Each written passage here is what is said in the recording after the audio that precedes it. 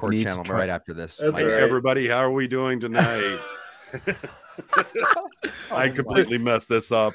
Wow, talk about impromptu. I grew up as a police officer, so I understand. I'm still learning the YouTube shit too, Poe. Oh my goodness, all good, bro. So everyone in the chat, so you just missed it. We just did the whole intro with the intro screen, and we did beautiful. It, and then we realized that somebody forgot to hit the go live button. I hit the one and forgot you had to hit the second one, so that's on me. And Chad was full screen. Yeah, let's show him what it was going to look like. Let's do it again. But the backstage footage was way better. Hi, everyone.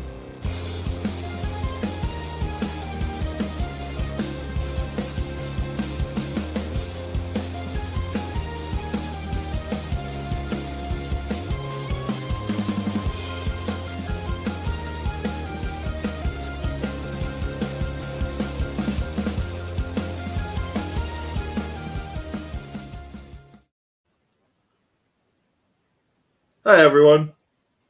This is Clearwater Chad reporting from Clearwater, Florida. It's 81 degrees in Clearwater. Hold the sign up, Chad. 81 degrees in Clearwater, Florida. Back to you, Poe.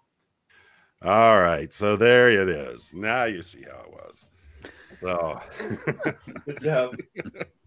Still a little rough, Chad, but we'll work on it. I know it is. Yeah, Hey, you got a lot of pressure on you. You got thrown. I prepped all day and I still couldn't get it right. We have the most fun during these mess ups anyway. So I prepped all my paint and everything. Oh man! Next time, guys. Next time. Yep. Next Sunday. So we got tonight's a really unique one because everyone is streaming through their channels, not just through mine. So this is a first for us. So yeah, I messed it up. I got no problem admitting it. So please welcome Clearwater Chad, Apostate Alex, Doug Kramer, the four Horsemen. Hello. Thanks for having me, Poe. I guess I'll jump in and say hello to everyone that's watching on my channel. And if you are watching on my channel, go and subscribe to everyone else. There should be links in the description, but last time actually the links didn't work for some reason. So all of you just search our names. But go follow John Poe. He's awesome if you're watching on my channel. And Clearwater Chad and Doug as well. So yeah, exactly. And everyone on my channel, please make sure you're doing the same. These are all great guys, and these live streams are some of the most fun we have. So the mess ups and all, it's just a good time. Doug? Yes, I concur with everything you just said. And Chad agrees. Alex's response was beautiful to that. So yeah, we got quite a few things going on tonight, a lot to talk about, and this is pretty awesome. I love doing these kinds of live streams where we can all get together, and we mostly wing it through the live stream, but we got a few hit points because there's a lot of news coming out of Scientology in this last week or two. Yes. Let's start. By the way, Poe, real quick, I'm sorry to interrupt, but just to cover Daniel's question real quick, because it might be confusing. He wants to know where we all supposed to go then, since we're going on 4 channels. If you don't mind beaming it on 2 of your televisions and booting up 2 phones to run the chat, that would be the optimum way to do it. Go ahead and stay on the channel that you're already subscribed to. It's streaming through all 4 of them right now. So if you want to do chats, you can't do it on my channel since it's not monetized. So if you want to do the super chats, go on any of the other channels, and also maybe you could just bounce around whatever you feel like doing. It doesn't really matter. Yeah, and all of it is appreciated, folks. Let's see. First up, we've got the Danny Masterson trial. So I want to hear your guys' thoughts and comments on what's going on with this and the news that's coming out about that. So whoever wants to jump in first. Take it away, Alex. I can say something, but you go first, Doug. I want to hear your opening statement though, and I can riff off that. Present your case, and I'll jump in and ask defense. I am by no means an expert in this particular case. Obviously, I followed it quite closely last time, but I am a bit behind on this one. But I think it's interesting. My main point is that I think I have a lot of respect for Judge Olmedo, because she clearly is now for sure aware of the sort of tricks and games that Scientology like to play, and she is not having it.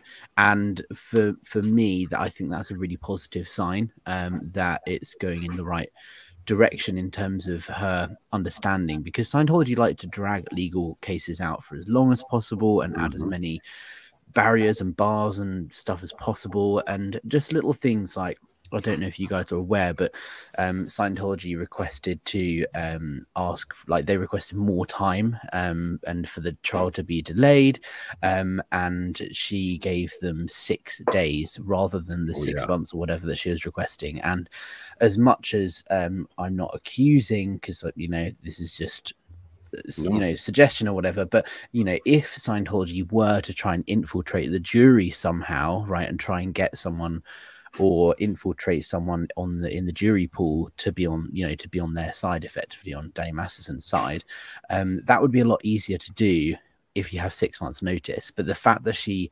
only postponed it 6 days, that makes it a lot harder, because the jury pool has kind of already been selected, so there's no way that Scientology can try and get someone to be selected, if that makes sense. And just little like that she's taking action to prevent any sort of malpractice or meddling in the case as much as possible. And she has been quite firm with them, and she's saying, no, I don't have time for this, just answer the question, like, come on, just stop messing around. Which I think is good, because we do see a lot of not necessarily law enforcement, but the judicial system, if people aren't educated in Scientology in the US, they do tend to fall for some of Scientology's tactics, because they work within the legal framework to try and delay things as long as possible. So if you don't know that that's what Scientology do, then it is quite easy to fall for it. And we do see it time and time again. And I think Judge Almeida is being really fair and,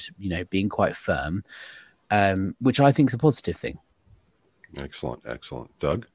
I was just wondering real quick, Chad, as an outsider, a non-Scientologist, have you been following it? And if so, what's kind of your take as an outsider? Because we might be too close to it as ex-Scientologists. Well, he's OSA. Well, we know that, but I'm just pretending like he's not. Just give us the non-OSA answer. We know who you are, you dirty rat. As we know, Danny's innocent of everything. I don't believe the allegations. You don't believe it. I don't see it. You don't see it. Be it he it, me it, D it. Wow. Is that an LRH quote? I got to write that one down. Well, he sits there painting marijuana leaves. Oh, that's right. Not a marijuana leaf. Was that inspired from yesterday's stream, Chad? Yep. Nice. I think that I've been noticing a lot of trends with the judges in a lot of these Scientology cases where they're going really light on a lot of things. And we're seeing that Judge Almeida is really hammering down on it. She's not playing any games she's not going to get fooled with.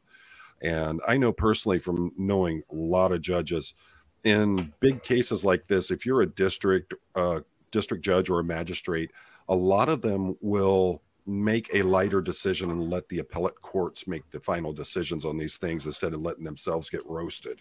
So it's not unusual that they're going to be playing on the safe side with that. But I'm glad to see that she's taking a firm stand on this and she's not letting them play any games with it. So it's almost reminiscent of like the UK, because Scientology in the UK have been through their legal turmoil previously, and from the evidence that I've seen in cases, the UK they're not taking any of it. And I think it's built into our system a little bit more, which is a good thing. But I think I'm starting to see similar sort of conversations and words and things being said in the court in the US about Scientology that we hear over here. So it is promising. Sorry, Doug, I cut your comm.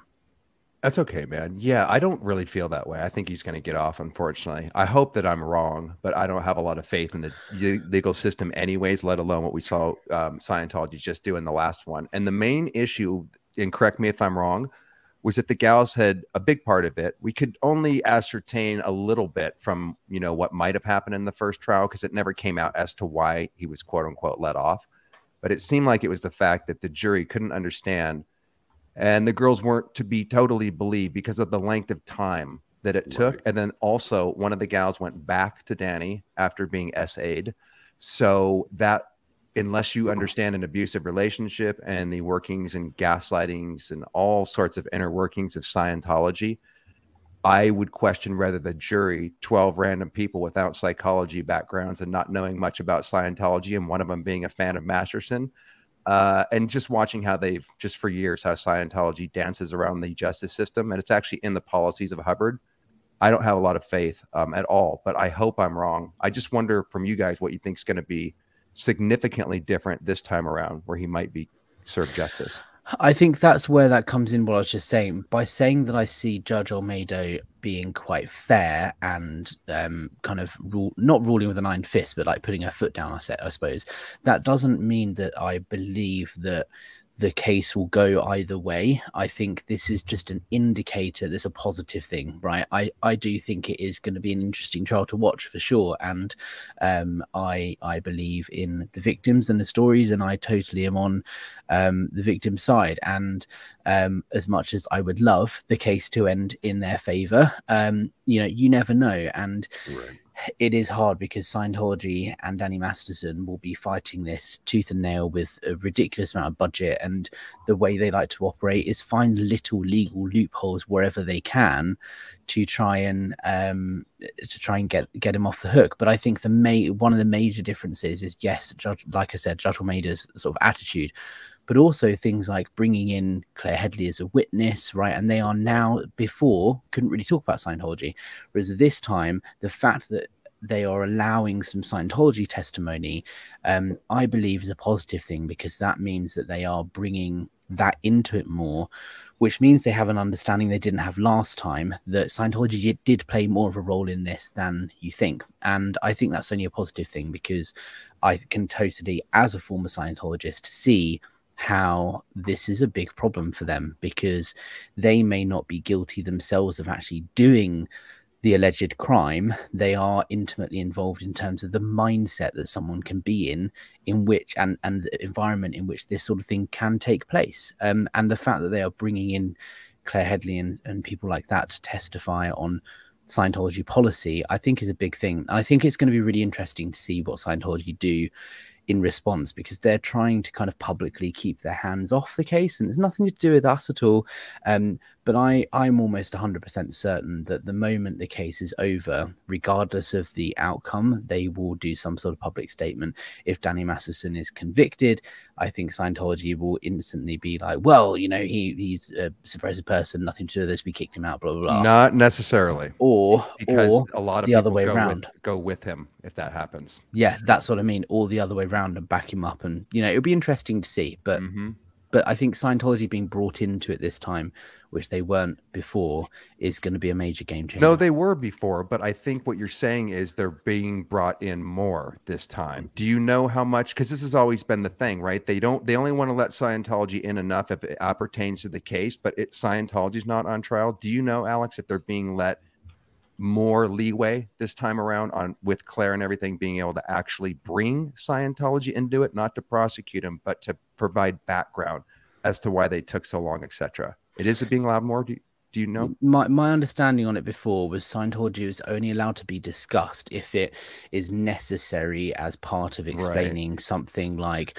a knowledge report or something. They had to explain what that was, but there was no Scientology testimony. There was no evidence of the Scientology mindset and what it does and what is and isn't church policy. And there was no what Scientology policy wasn't put on trial, right? Because Scientology isn't a defendant, they're not involved, but it's a big part of it.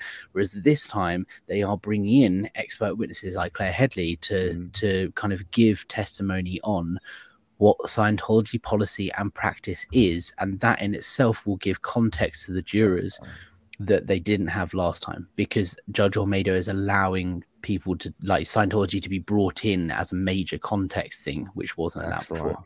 And she's got a lot of courage for doing that, by the way, especially going up against her stepfather. Oh, yeah.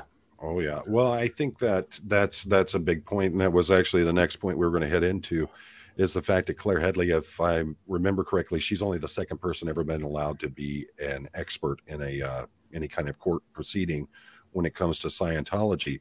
And that really points out where they're going to go with a lot of this stuff. You have the fact of the fair gaming that's being reported having been going on long after these victims had been out of the church, and now they're being followed, they're being harassed, tormented, And I think that having Claire in there really is going to open up a lot of things in this case that's never been presented before. And I think it's a pretty important fact on it. Yeah, definitely. And I'm glad to see that the judge actually allowed it. I wonder what Scientology would do in something like this. It was just in the back of my mind, like, is Claire taking precautions, you know? Are they going to fair game her? They definitely wouldn't want her to testify, I'd imagine. So hopefully I'm sure she's safe, but I do wonder what Scientology may or may not do to rattle her or something. They just had the letters or emails, I can't remember which it was, that were sent out to Mark and Claire's clients. Right. So I think probably prepped for. Yeah. And then we'll go into the other topic in a second here. Colonel Brock wants to know if any of us have ever served on a jury or testified in court. I can tell you, I've testified in court more times than I could ever count. You know, and you start off, you know, testifying as a police officer, you start off like anything else. You start off very nervous, not knowing what's going to happen, how the court works and everything. I mean, you go through the training, but once you're there on the witness stand and you're going through the actual trial, it's a lot different than what you see in a classroom. I bet. But you start getting into your own rhythm and the way that you handle things. And the biggest point of it, for me, was always to remember that nothing is personal. Attorneys are going to do their best to try to make you look like you're an idiot. They're going to try to make it look like you're wrong and that their client was a victim. And you can't take any of it personal. And that's where a lot of people get tripped up in court cases, as they start getting angry because they think the attorneys are just going overboard and it's hurting them. So you've had to testify a lot, right, pal?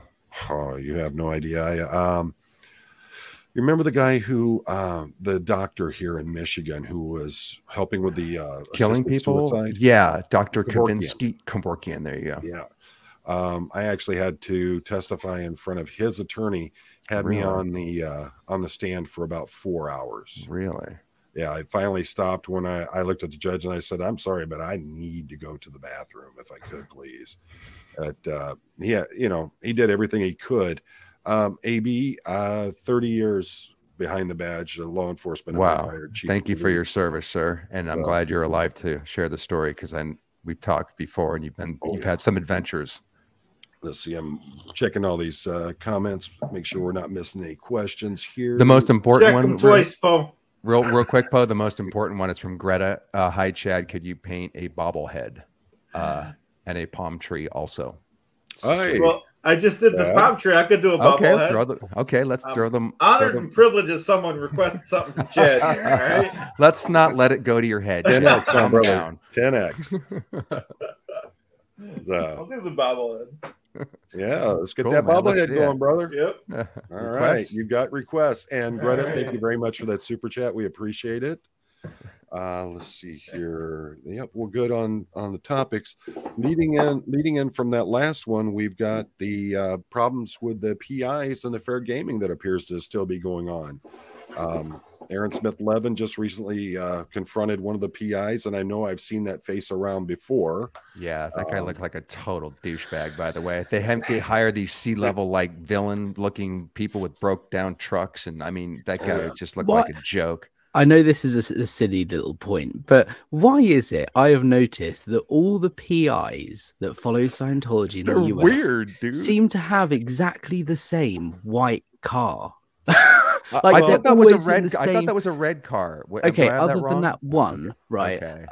I would say 80 or 90% of the videos of PIs that follow Scientology, they're always in the same, like, white, either a pickup truck or car. Right. Pickup truck, yeah. Well, they do have funny, yeah. I've never seen them follow. Having had my PI's license here in Michigan, when you start going into the training and looking into the actual work of being a PI, that's one of the big things is try to get the most inconspicuous vehicles possible. So that's the kind of things that they're going to do with it. That makes sense. Annie, if Scientology start fair gaming any involved with a case, wouldn't that then allow the judge to open it up regarding COS? That's a good question. That makes sense. I understand what she's asking. Thank you for the super chat. I think that is a valid point. I think that's not going to stop them. And you also have to remember that Scientology know the law and they like to operate on that gray area on the boundary. So it won't stop them, but they will push it as far as they can so that they're not actually doing anything illegal. It's not illegal to hire a private investigator to follow someone. It's not illegal to do a lot of the things that they do. But when you pile it together into sort of a harassment type thing, then you can present it as a harassment case. They did that here in the UK and they lost. They had to settle out of court for harassing Bonnie Woods. Or no, they didn't settle out of court. I think they lost the case. But regardless, right, it's interesting because Scientology aren't on trial. So it's not going to be doing them any favors if they are seen to be harassing Claire and Aaron and all of that. But it's not going to stop them, because if Claire brings it up and says, for example, they're harassing me right now and they're following me, PIs, etc., and that's just what they do, you know, Masterson's response is just going to be like, well, that's Scientology, that's nothing to do with me. And if Scientology do respond, it will be like, well, you know, she's just an apostate that's got a grudge against us and she's making it all up. So it is interesting for sure. Like it won't do them any favors for sure, but it won't stop them because they always tread that line very carefully. Well, here's where it works a little bit differently is when you take someone who's going to be an active witness in a case and you start going after them that way, it's actually witness intimidation, which is a pretty good felony in most states. I know it is here in Michigan. And it's specifically made such a high case because of the fact that if you don't bring the hammer down on people doing this, then what's going to happen is everybody else out there is going to start using the same kind of tactics. So they make it a very hard one to work your way out of. And Chad is just driving me crazy. But Goldie's like, what is Chad doing up there? Hey, it was a request. I can't help it. I was going to say, what the hell? He's just doing his job. But he looks like Mr. Blobby. Do you guys know who Mr. Blobby is? It's a UK, right? Sorry, slight tangent. If the viewer wants it, then it's got to happen. Mr. Blobby is this kind of creepy children's TV character from like the 80s and 90s in the UK, and this is what Clearwater Chad is drawing right now. I'll show you. I'm no art critic, but I'm not seeing the resemblance to the bobblehead. Look, I just shared my screen. If you want to accept it, Poe, this is Mr. Blobby, and it looks just like what Clearwater Chad is painting right now. Let's see it, man. Oh my gosh. Oh, it does, dude. Oh, that's traumatizing. It is. It looks like something that PEDO would be into. If anyone wants to buy it, we'll send Chad, maybe you should go ahead and stop with that artwork. I think it's too triggering for the audience. All right. Well, it was you have to put that up, Alex. Look at that thing. That's gonna give me freaking nightmares, man. This is like Doug, if Doug, you and Poe particularly, if you were to grow up in the UK, this is what you would have watched on children's TV. Really? Yeah. No shit. No wonder you guys are just kidding. No wonder I gotta get it off there.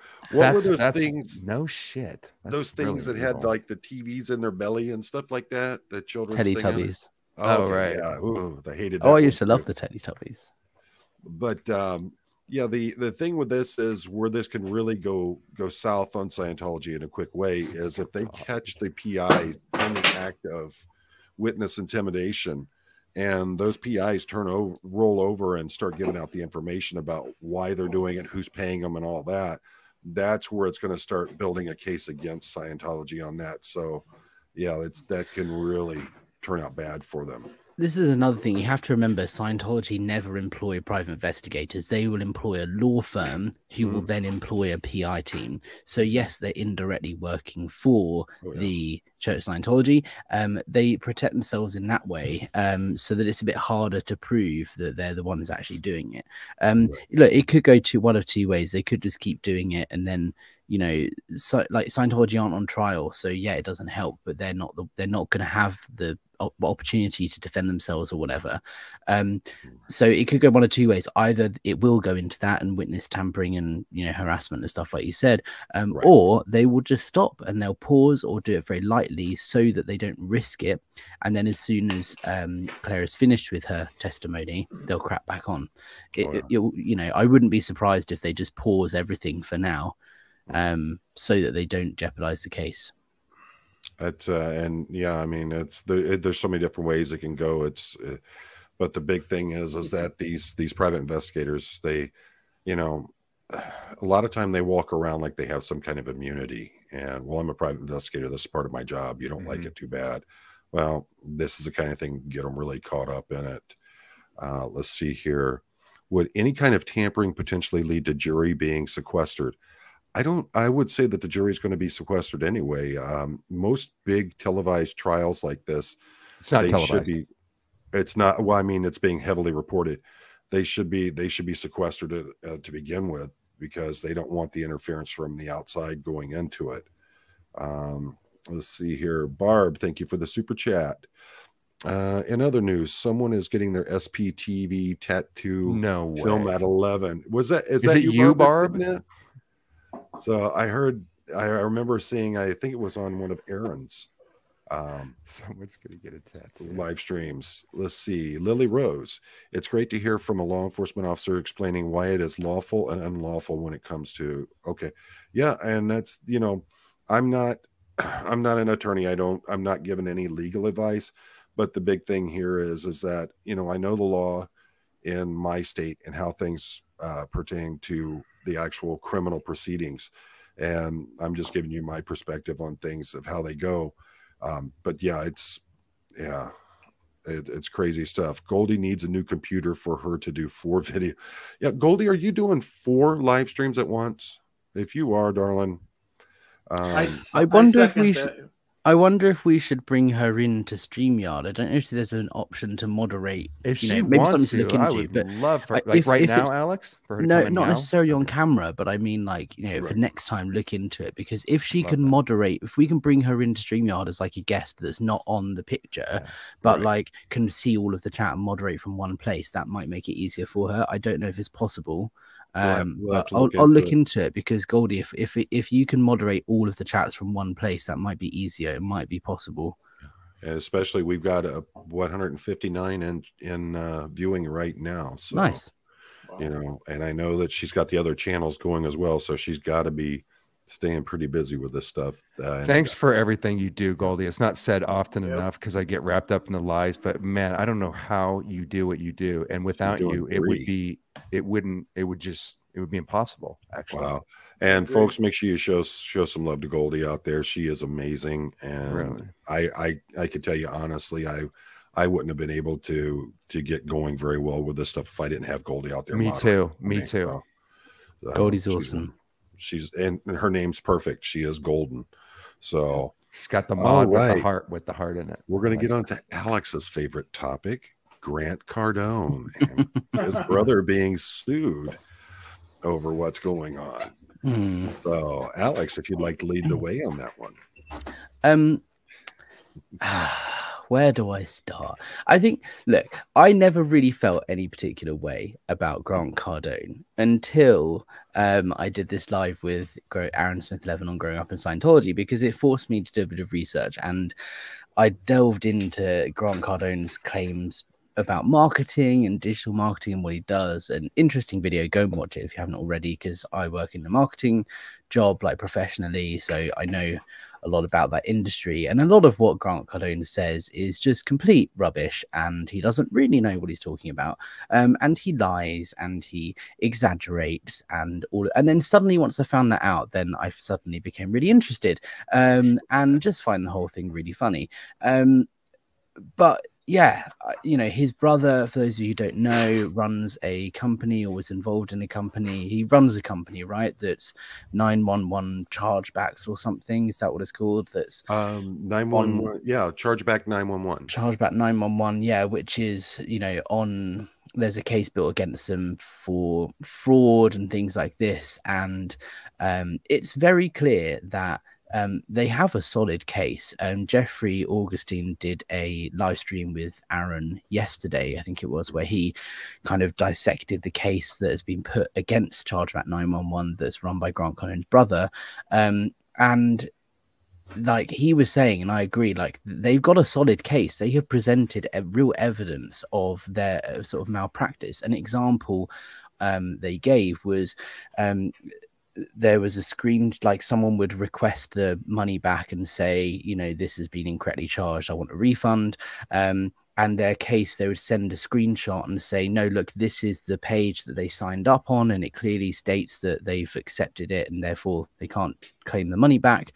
And actually, the screenshot that they sent was a different company, different product name, and they are actively supplying, you know, fraudulent claims, right? Fraud. They're committing fraud in terms of the evidence they're supplying to this committee thing. So I think it's really interesting, and they have a solid case. So it'll be interesting to see if or how he gets out of it.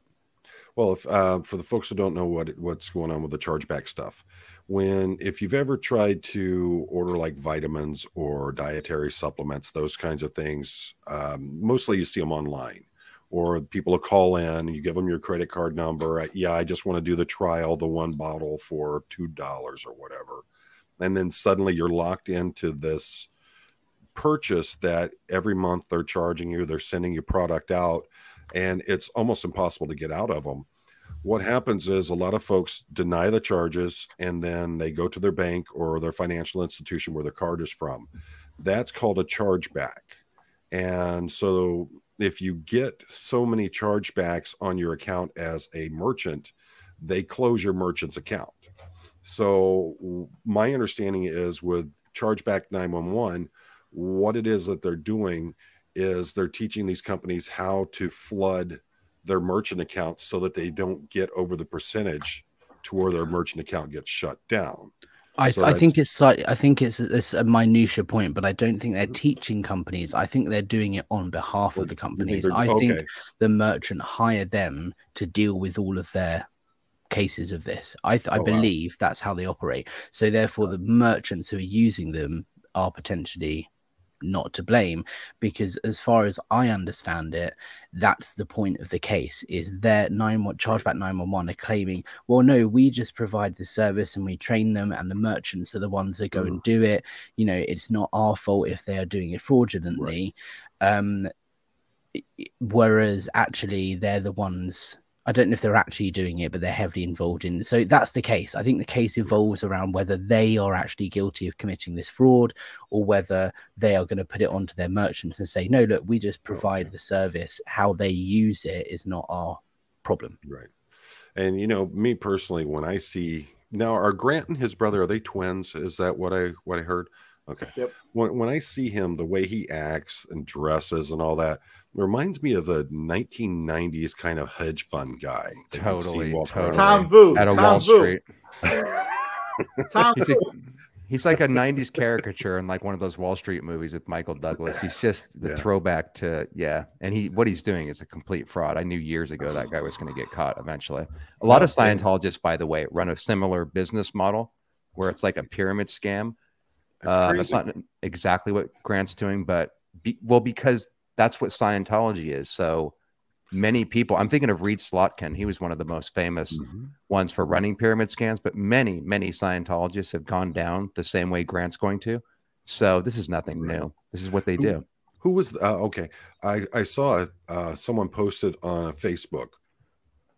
Grant Cardone had posted something about, you may not like me, but you know me. And you know I'm successful, and someone posted, we all know who Bernie Madoff is also, but that doesn't mean saw that. Yeah, well, he's a narcissist, so he loves the attention, good or bad. And you know, I see him, and I'm just like, how much lotion are you going to put on? How much suntan oil? Such an absolute tool and douchebag. Ted S. With Claire being an expert witness, and she will be on the record, have any other expert given on the record testimony that could be used in other court cases as a fact? I believe she's the second, as far as I know, second person ever who has been allowed to present as a expert witness on Scientology. And quite honestly, unless you're talking Mike Render or someone in that league, I don't think there's too many other people who could really be considered as much of an expert as Claire has. The only thing I see where there'd be a problem is that Claire she's a couple decades out of Scientology now, isn't she? So they can try to say that what she's saying is old stuff that's already been changed. But other than that, I don't think it's a real good. I think that is totally true. And look, it's an interesting one, because Scientology policy is Scientology policy. There's actually a policy that says you can't change L. Ron Hubbard's words. It is a high crime. You cannot change it or alter the tech. So it's never going to change. It's always going to be the way that it is. So in a way, anybody who has studied Scientology is technically an expert, because there isn't room for interpretation or anything of the policies.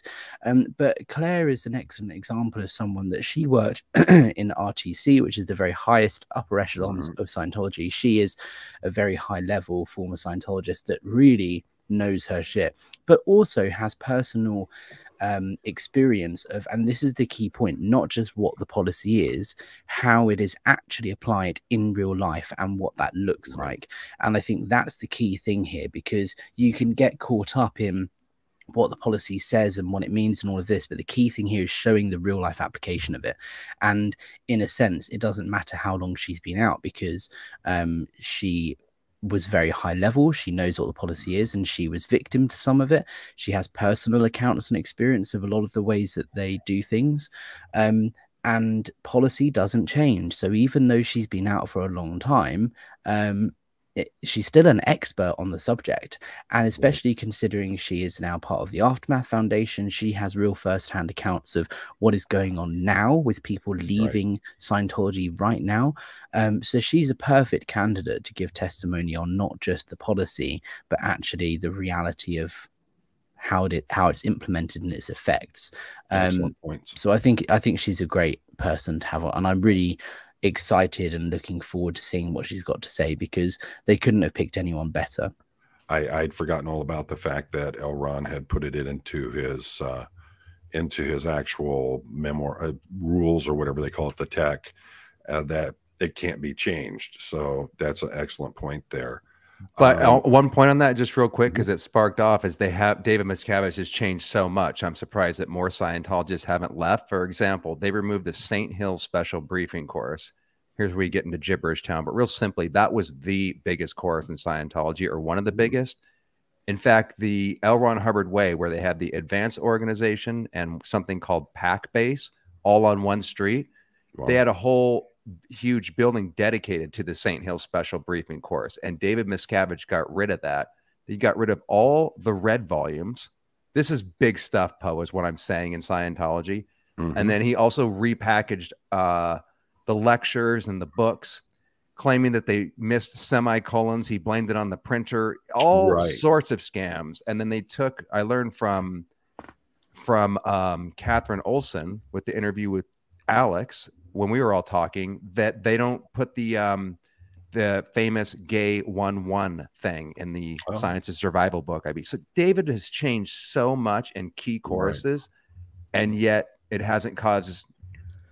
You're not supposed to change a damn thing. I mean, I think it'd be a great point if Claire brought that up in the court case, talking about the fact that the man who wrote the manifesto for Scientology says it's not to be changed, and how much it is being changed. I think that would be something really interesting that got to other Scientologists that are out there.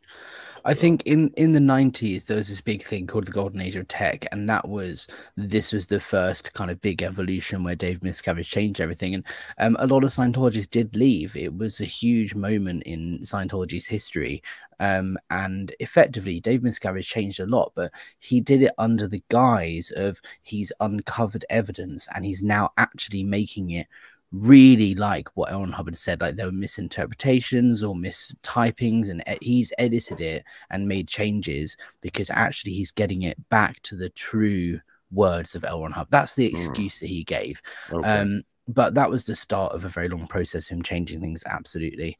And it was in the 90s. It caused a huge load of people to leave because they effectively said everything that you've done so far was done incorrectly, and you need to go and do it again at your expense. So a lot of people who are clear or OT5 or OT7 or 8 or whatever were told you have to go back and do it all again. The student hat, which is one of the first courses that you do in Scientology, is like, yeah, no, that wasn't done correctly, so you need to go back and do it.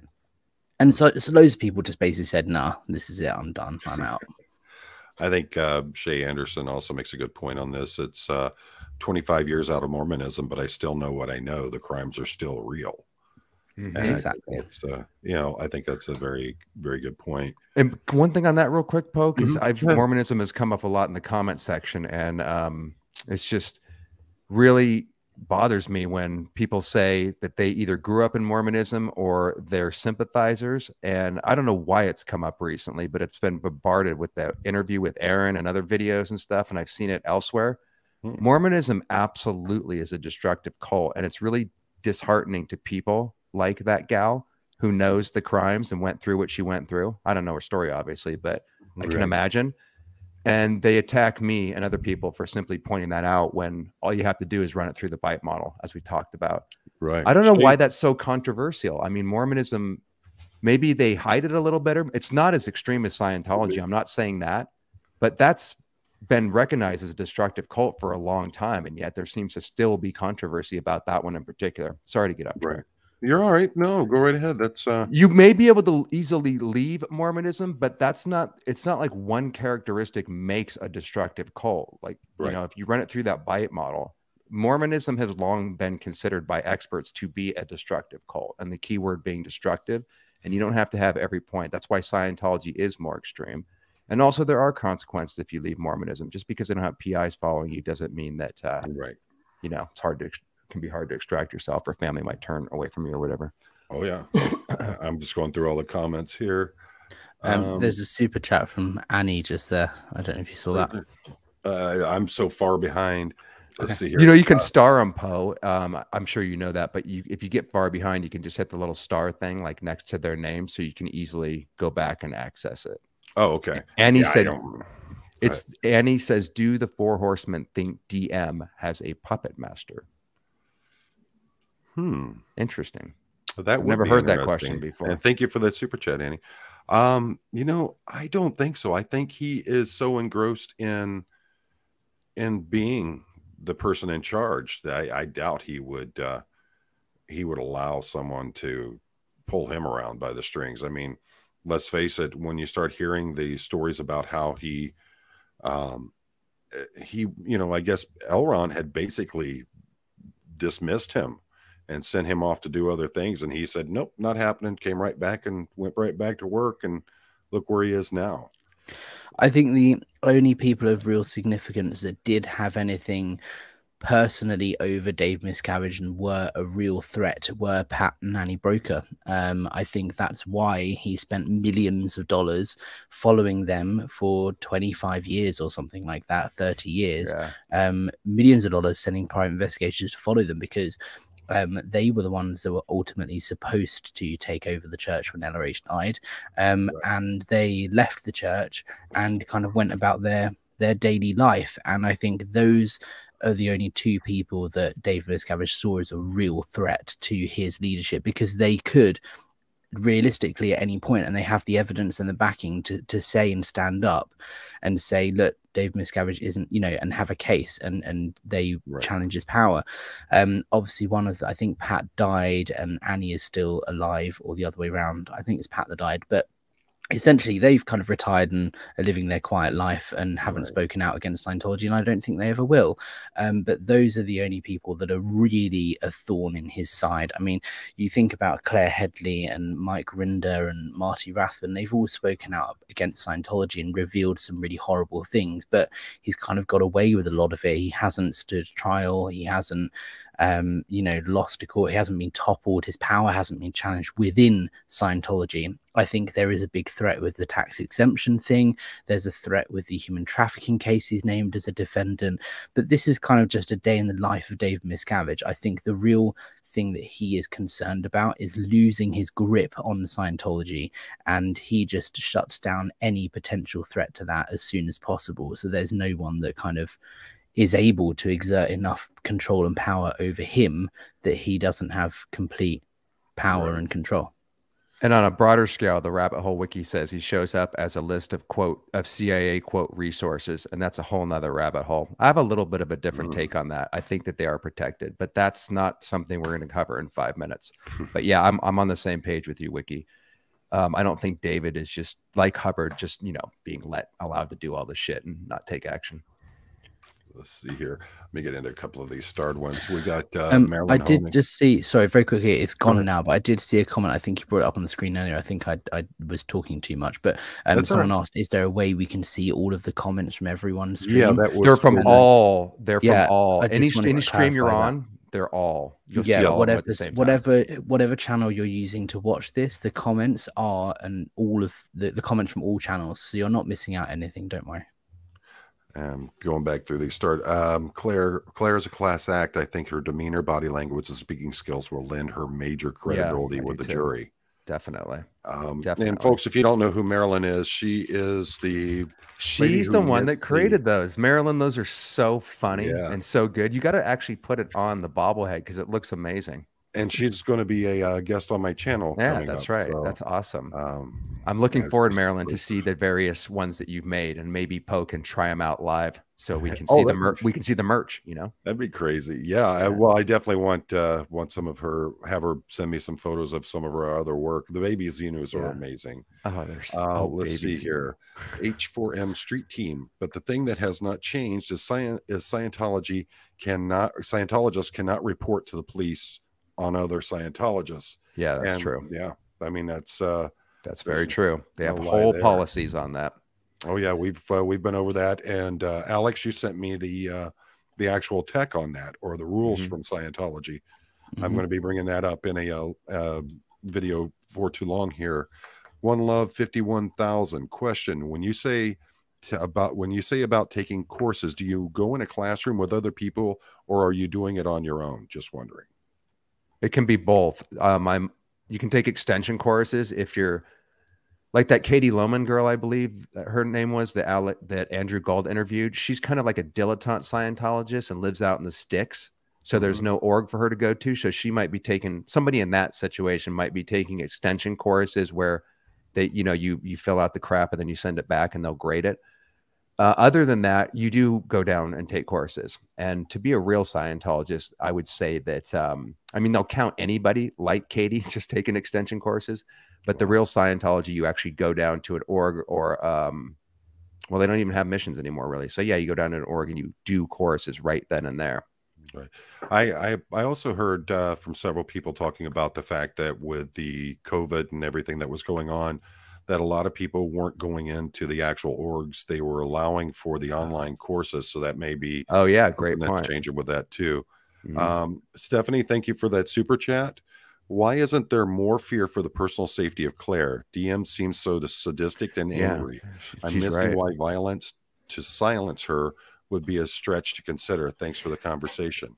They just don't do that. They're so good at gaslighting, and they can intimidate her to death if they wanted to. They don't have to kill her, and that would be an absolute last resort, in my opinion. I'm not saying they haven't done that in the past, but an example of that is in Clearwater, Florida. There's a guy named Bob Minton who was right on their headquarters and taking them on, and he was a multimillionaire who was causing them some problems. They could easily take him out if they want to, or stage a suicide. But what they did is just harass him, broke him where he wanted out of the game. And I think they contributed to his health and his untimely passing. And Mike has talked about that in the past. But we'd like to hear more about that because that was a good man who got broke by them. So that's how they would handle Claire, in my opinion. It puts too many eyes on him if they have her off or if she suddenly disappears. There was speculation about that with Lisa Marie Presley, with the civil case with Danny. I don't know, guys. I mean, you can't prove anything with Scientology. If they're going to do something at the worst case, and we can never prove murder, so it's all speculation, they would buffer it so many layers that you would never be traced back to Scientology. That's what Alex said earlier. If they're going to hire private investigators or some scumbag to go follow Aaron or something, they make sure that it doesn't go back to them, and they have several layers of buffering. I think also there's two things to consider. First of all, like Ron Miscavige, David Miscavige's father, when he left, there was a point when they were following him and thought he was having a heart attack. Right. And essentially they decided not to intervene and just let it happen, which isn't a crime. That's not, they're not killing him. Right. However, they're deliberately not acting to save his life. I think that's the sort of thing Scientology are more likely to do is, they won't interfere in that way because, like you said, it's too risky. They know they've got eyes on them, and it would, especially if someone like Claire, if something nasty and horrible was to happen, you know, they would have a case on their hand. Like, you know, it would be very dodgy. So I don't think they would go that far because they know there's a lot of eyes on them.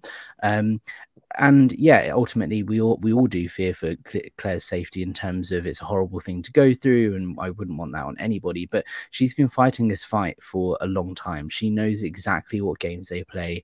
You know, Mark and Claire are a unit. They operate together. They have the support of Mike and Aaron and obviously all of us.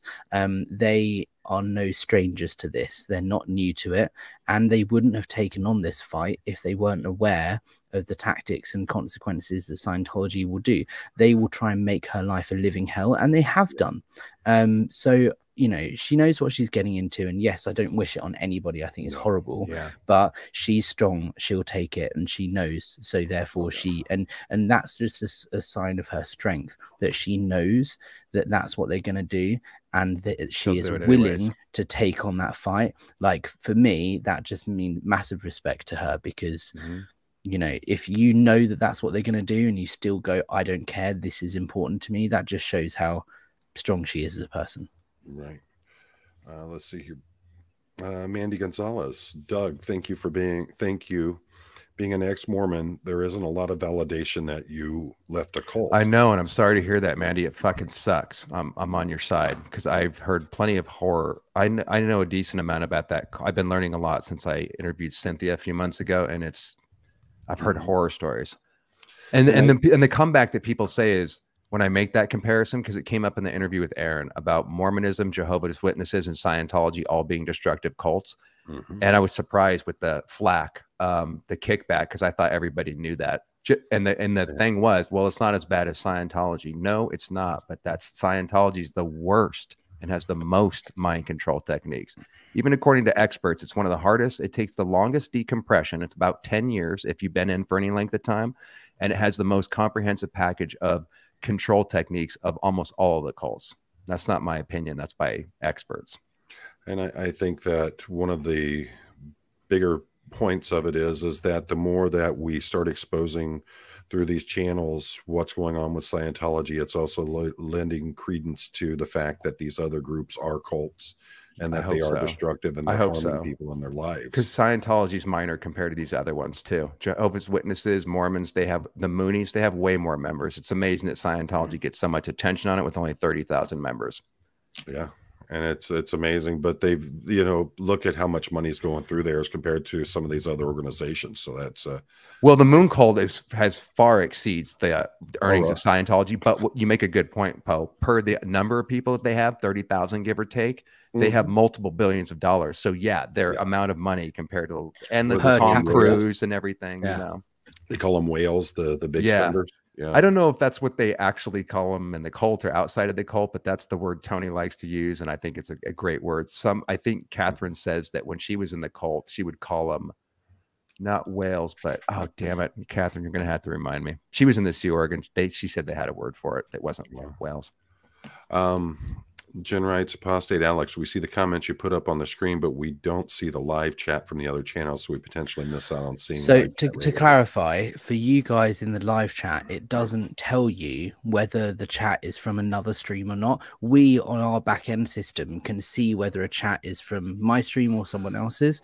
But for you, as a viewer, it will just appear like the chat, everyone's on the same channel. You can't differentiate. So I can 100% guarantee and confirm that you see the chat from everybody's stream, but you won't be able to tell the difference. Yeah, I went into my YouTube while we've been doing this, was watching the live chat.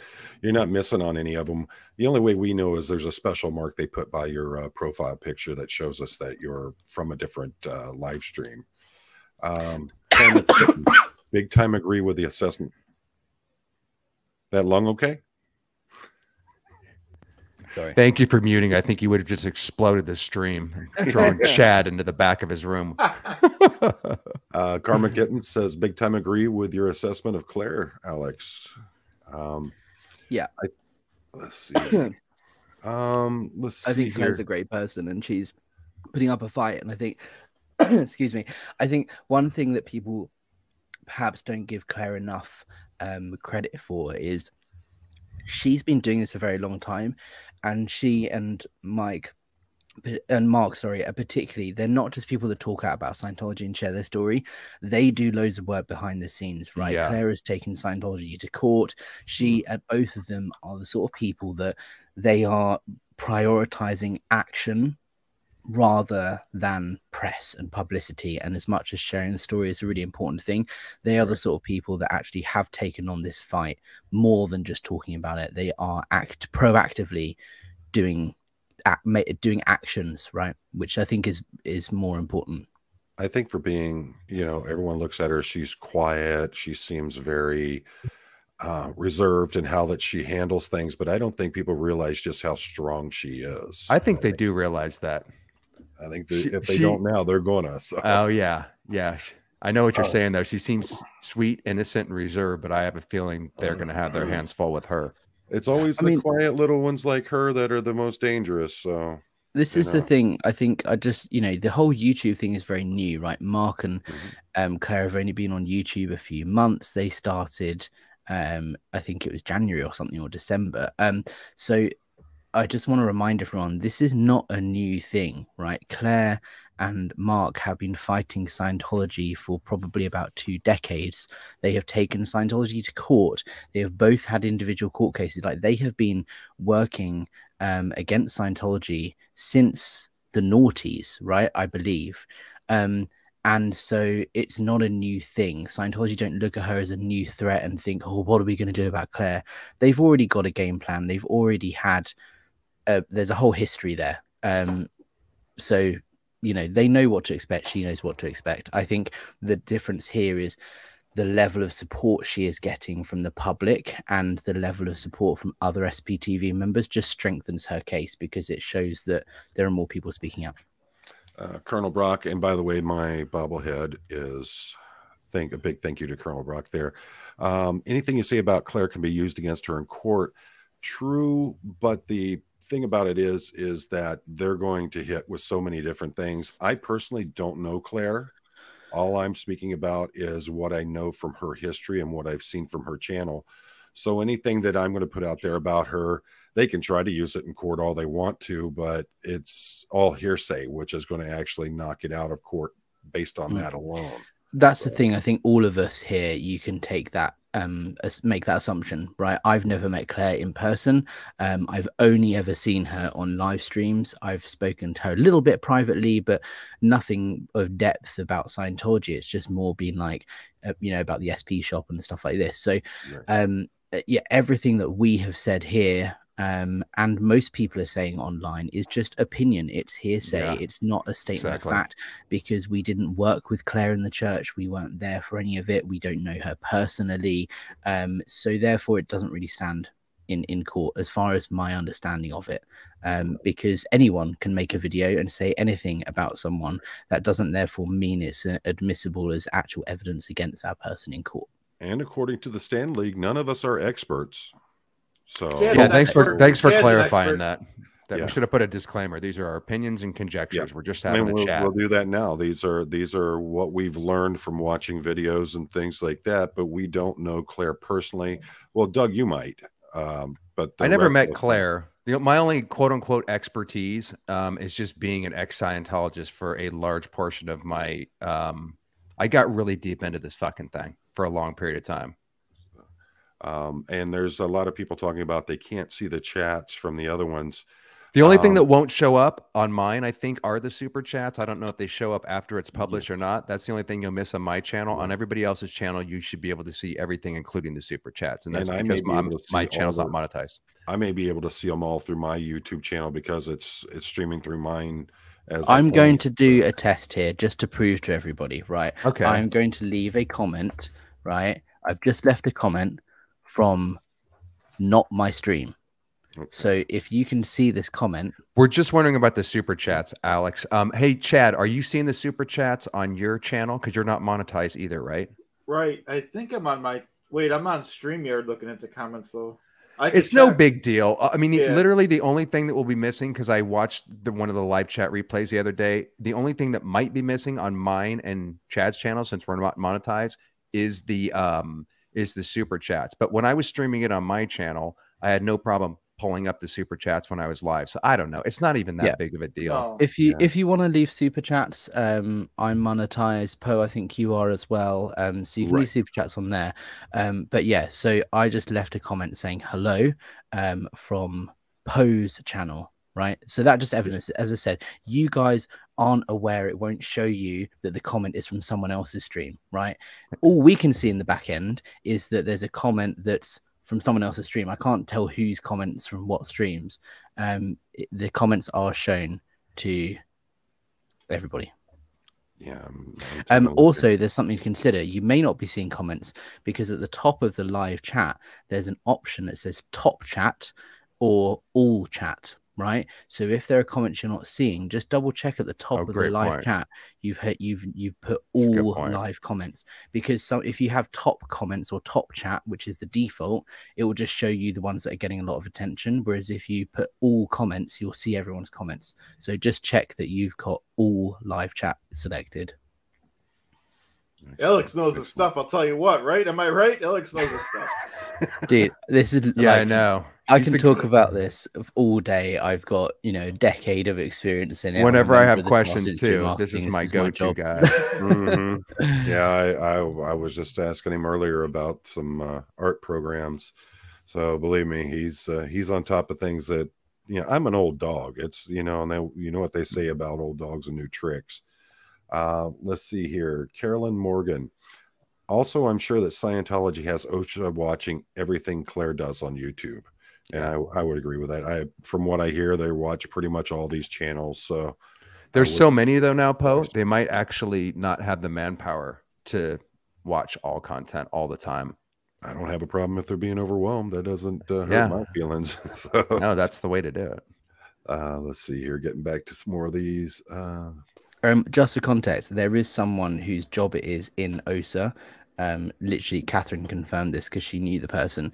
There is someone who their full-time job in the Sea Org, 9 a.m. till 8 or 9 p.m. 7 days a week, is to watch all of the content online and read more content and write reports on it. That's all they do. Amazing. Yeah, and that segues amazing. How does that not get them out, Alex? I mean, you think after that every day from 9 a.m. to 9 p.m. that they would blow at some point? Because you've got to remember that, you're only going to be given that job if you're fully indoctrinated and fully trusted and you fully believe in it. They wouldn't put anyone on that job because it's a very trusted position. You still think it would break them though, man? God, it's too much content to take in, too many things to batter around. But if you have in the back of your mind, all these guys are just making it all up, they're talking rubbish, or even if you know that they're not making it up and you just think that they just want to destroy Scientology, you're not going to listen to it too much. It's like if you were to watch, let's not get political here, but if you were to watch a political TV channel or something that was completely extremely opposite to your political beliefs, there's an element where you're just kind of watching it and laughing at it and thinking, I don't agree with this, how ridiculous, right?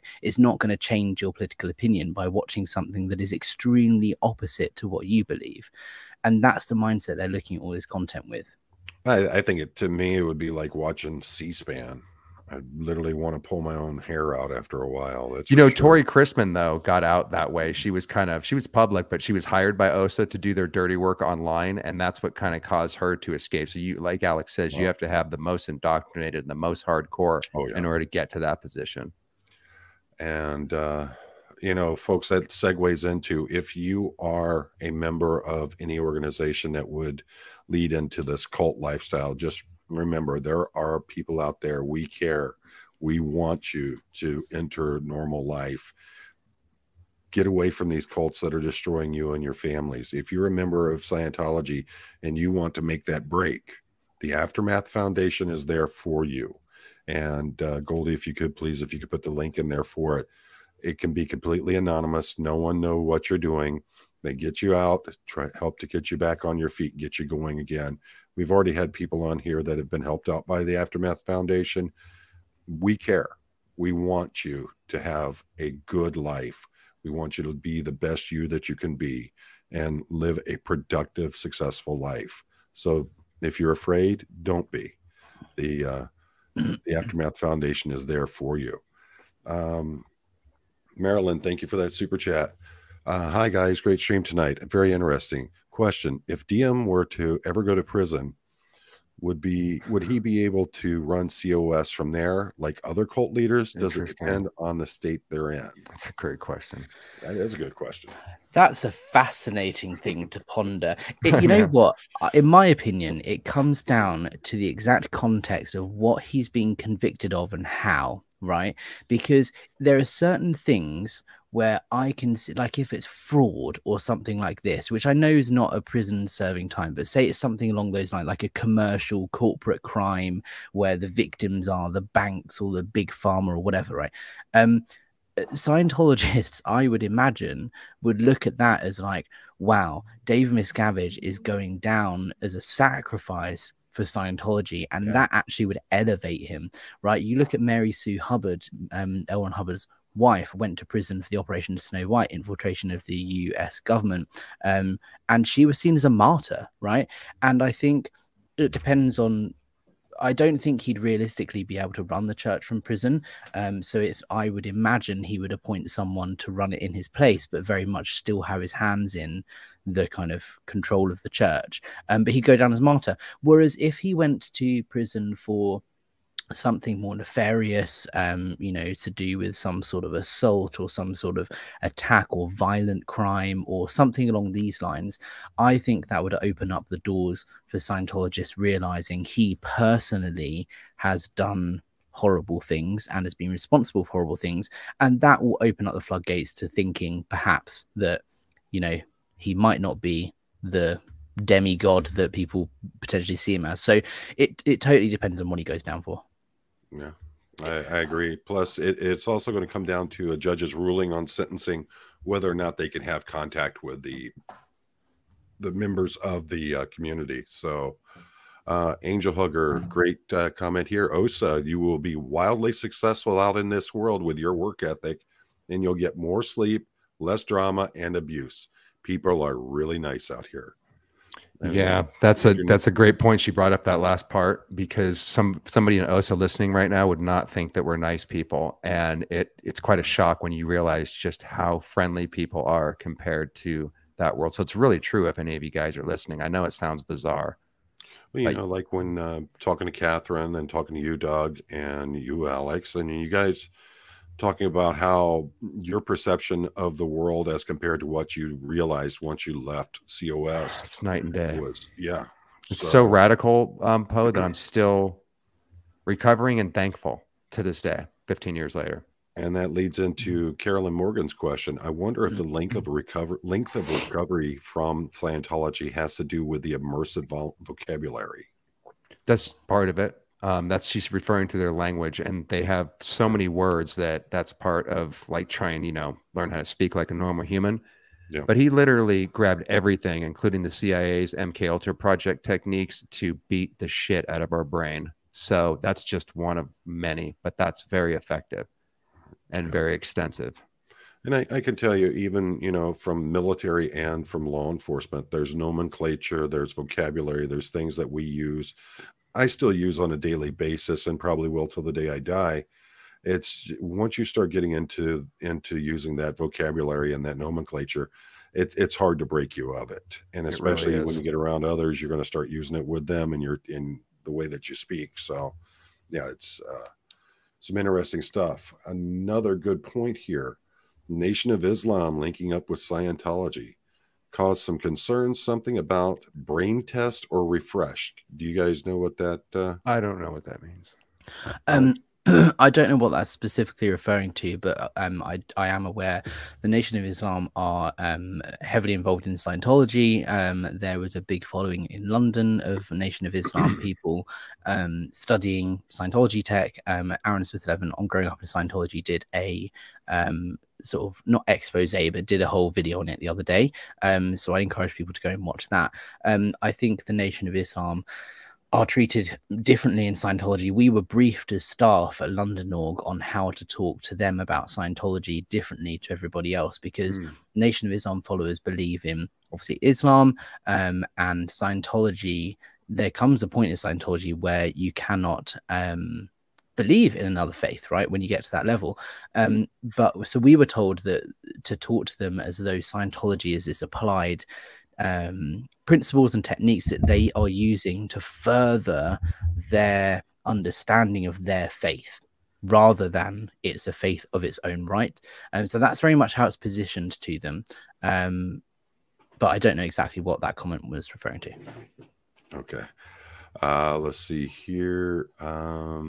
Denver Stevo, thank you for that super chat. In prison, would DM be someone's friend, or would his diminutive stature keep him safe? I think we all know where that would lead to, if you've seen anything about prison. So let's see. Brian Ray in one. This might be almost impossible to know, but does anybody have an idea how much money Tom Cruise has handed over or donated, splurged to Scientology? Millions. There was a so they publicize every few months or so the donor list of what levels people have reached in the IAS, the International Association of Scientologists, to show how much someone has donated to the IAS. And Tom Cruise reached this the highest level that has ever been, which was, I think it was like $10 million or something like this years ago. He was the first person to reach that level, which is the highest level of like honors of donation level. And since then they haven't published his name, so I don't think that means he's not donating anymore. I think they're just keeping it a bit more private, but I would estimate tens if not hundreds of millions of dollars. This is an interesting one. This is from Goldie. Doug often refers to a book called Combating Cult Mind Control by Stephen Hassan, easily found with a quick internet search. You want to go into that, Doug? Explain a little bit about that. Yeah, both of his books are really good. I don't encourage him to get the newer ones because he just, I don't know, man. You can actually write a book on cults and still be oblivious to other things, which is mind-blowing to me. I was going to have Stephen on, but we're not allowed to talk about the you know what on YouTube, so I wasn't able to talk to him about that. It's a whole nother story, but it doesn't matter, right? So some things you may agree or disagree, but I try to throw out the books, you know, I pretend that, like, let's say nobody knew anything about any of this stuff, like I didn't, where would be like a really good place to start to cut through the bullshit and to show somebody what is a cult, what is brainwashing, what is mind control, and what is hypnosis? Because I don't know about you, Poe, but I didn't learn any of that shit. I thought hypnosis was swinging a watch in someone's face. So that book is fantastic as a gradient, as they say in Scientology, for anybody to understand and start looking at their groups and stuff differently. There's plenty of other books that are just as good and better, but I always go back to that one because, like I said, I'm thinking about it from the perspective, even though we sometimes go over people's head with the nomenclature, just give it to someone simply, pretend they know nothing about it, and then offer them stuff that they can look at. That's exactly what happened to me, by the way, Poe. I mean, I've been going down the rabbit hole for 15 fucking years, not even knowing there was a rabbit hole before that. And that was the first book that launched that journey. I have a lot of fun going down those rabbit holes, to be honest with you. I actually hate it and find it terrifying. And what I've discovered is just, I don't think most people would believe. Just like with Hubbard, it took a long time to accept what Steve Hassan's book was putting my nose into. It sucks that this is true. I freaking believe that guy, Poe. I mean, he was I know people think it's funny, and it is funny, but it's not funny when you're in it and you really are under a spell and you realize how dangerous it was with you being completely oblivious of it and probably not going to be able to suss it, minus something like Steve's book. Well, we've talked about that before, about growing up in this, and it's no different than growing up Christian, growing up Hindi or Buddhist. That's what you're raised to believe. So I don't know. It's such a deep traumatic thing to find out that this world that you've grown up believing in doesn't exist. Yes, it's an illusion. You know, that's completely understandable. There's nothing wrong with that at all. Juliana and everybody else that's watching, if you are on your phones, Alex had posted a comment on it that it doesn't work the same on the YouTube app on the phones. Yes, that was probably my bad for assuming, because I only really watch YouTube on my computer, and I just consider most people other, which is a fault on my part. Yeah, on the app, if you're watching on your phone, I I don't believe there's an option to show all messages. It just gives you the top chat. So it will only show you certain selected comments. It will show you comments from all streams, but it won't show you all of the comments unless you select live or all messages, which you can do on the computer. There may be a way to do it on the app, I'm not sure. But when you first select it, it might not show straight away a bunch of messages you missed, because the top chat does select quite a large number of the messages. It just doesn't show all of them. So yeah, if you watch on the computer, you can definitely do it. I don't think you can on the phone. You may be able to, but you know, make sure you've selected all messages or live chat, and you will see them all. Yeah. And I can tell you personally, from my when I go onto mine, we have something that as a content creator, it's called YouTube Studio, where we can go in and we can check all of our analytics, things like that. I can't get some of that stuff on my phone that I can if I'm on my laptop or on the desktop computer there.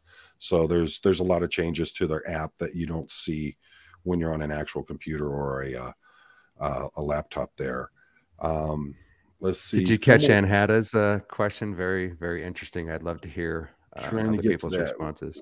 Let me get back up to that. I can read it if you want, Poe, out loud while you're looking for it. Is that okay? Well, can you click on it and have it pop I'm not able to pull it up on my channel, only the one running the show. It's your show. Oh, but okay. I can read it out while you're looking for it. It's about, I can't tell you where it's at 6:13 p.m.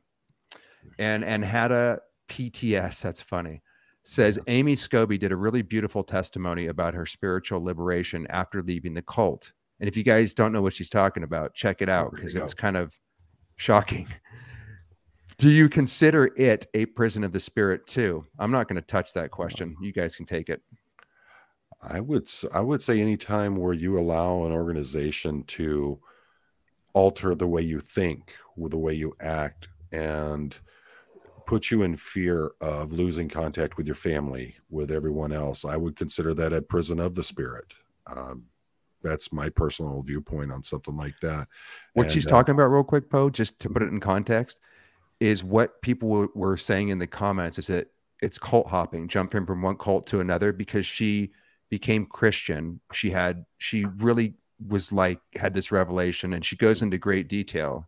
It is beautiful, man. But some people were worried, holy shit, you just replaced one cult for another. I think that's what Ann Hatta is asking. I don't want to put words in her mouth, but this part where she says, do you think, well, what, Christ, now I can't find it. So she said, after leaving the cult, do you consider it also a prison of the spirit too? And correct me if I'm wrong, Ann Hatta. There you go. It's back up there for you. What they're asking is, did she cult hop, which happens a lot? And like I said, I don't want to interject my opinion. Just want to hear what you guys have to say. Well, I look at it, and I'm not trying to trivialize either. But when you see people who've been in an abusive relationship and they come out of that relationship, and the people around them get so upset because it seems like they go right into that that same kind of relationship with a different person. Yeah. You know, you got to remember that it's along the same lines. You have someone who is controlling you, and they're trying to control your thoughts, your processes, all those different things. And it's very easy to get tripped up and get into another situation that was like the one you were in. A lot of people, you know, they feel comfortable in it, and like an abusive relationship, right? Yeah, you must have seen that a lot in law enforcement. They go back to their partner, right? Well, back to the partner, or they go into a relationship with someone else, and it's back to the same thing that they were having in the previous relationship. So I can understand the thought process on that. I can't speak for Amy. I know me neither. But she seemed really happy, and she was beaming and everything, and was kind of I don't want to say preaching, but it was right. I don't know, man. That's the one thing. That's a great question. Just has re-stimulated me, as they say in the cult, because man, I wanted to make damn sure that the last thing I do is rejoin a cult. And this is why I push the deprogramming so much on my channel. Because in my opinion is, when you're in something like Scientology, especially if you grow up in it, and if that's all you know, a lot of time has to be spent figuring out, well, what the hell do I believe? Because I can speak for myself. Most of my life, I believe what I was told to believe. So that process of reevaluating everything you believe in, I was like, took that very seriously because Scientology was so traumatizing and so invisible to me, the trap, that I wanted to be very careful never to have that happen again because my heart couldn't take it a second time. I'm like, this, I learned a lot by being under mind control and getting out, but I'm going to make damn sure that this doesn't happen again. And I'm always on guard for that. Right. And you know what? I think if you don't heal the trauma, the childhood trauma, what led us into the cult, what, you know, L. Ron Hubbard was my replacement father figure. The cult gave me something I wasn't getting from my family. They kind of led me there and encouraged me there. And they were Scientologists too. So if we, it's just my opinion, but if, from personal experience, unless I healed the trauma that got me in there to begin with, along with Scientology, I'm always going to be susceptible to going back to an abusive relationship. That's exactly the same. The girls I was dating was like my mother. They were just like the cult experience, and minus going within and healing and being sus on, you know, things for a while. I could feel the pull and automatically attracting these kind of people. That's all I wanted to say. Good point. It's just a good point. Oh, thanks, man. And some people were asking, why isn't Chad talking more? That's right. We got to ask him some questions from Osa's viewpoint. I want to say something, okay? This is what Chad wants to say right now. Please. You guys are talking all the goobly gobbly about the SPTV and the comments and stuff. Clearwater Chad will be taking full custody of any and all SPTV. Clearwater Chad will have creative control over every and all SPTVs. Everyone will obey Clearwater Chad. Thank you. Please do tell how you plan to implement said plan. It's all in the works. How are you going to do it, Chad? How are you going to do it? You think just saying it makes it happen? Are you going to postulate it? Is it just going to magically happen? You will find out, my friend. Okay. Ooh, I'm scared, Osa. I'm scared. Tarkina Meyer said, Amy said she did not jump to a particular church or doctrine, just Christian by faith. Yeah. So. I think that's the key check thing. It out.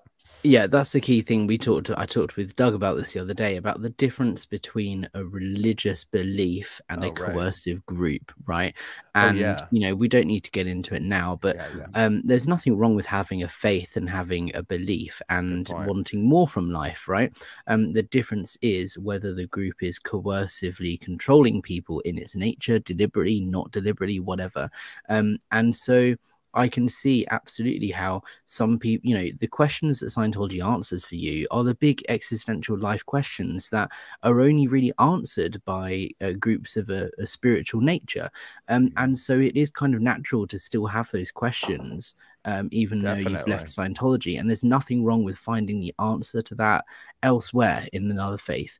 The difference is, like, you know, is the Christian church as a whole coercively controlling its members? No.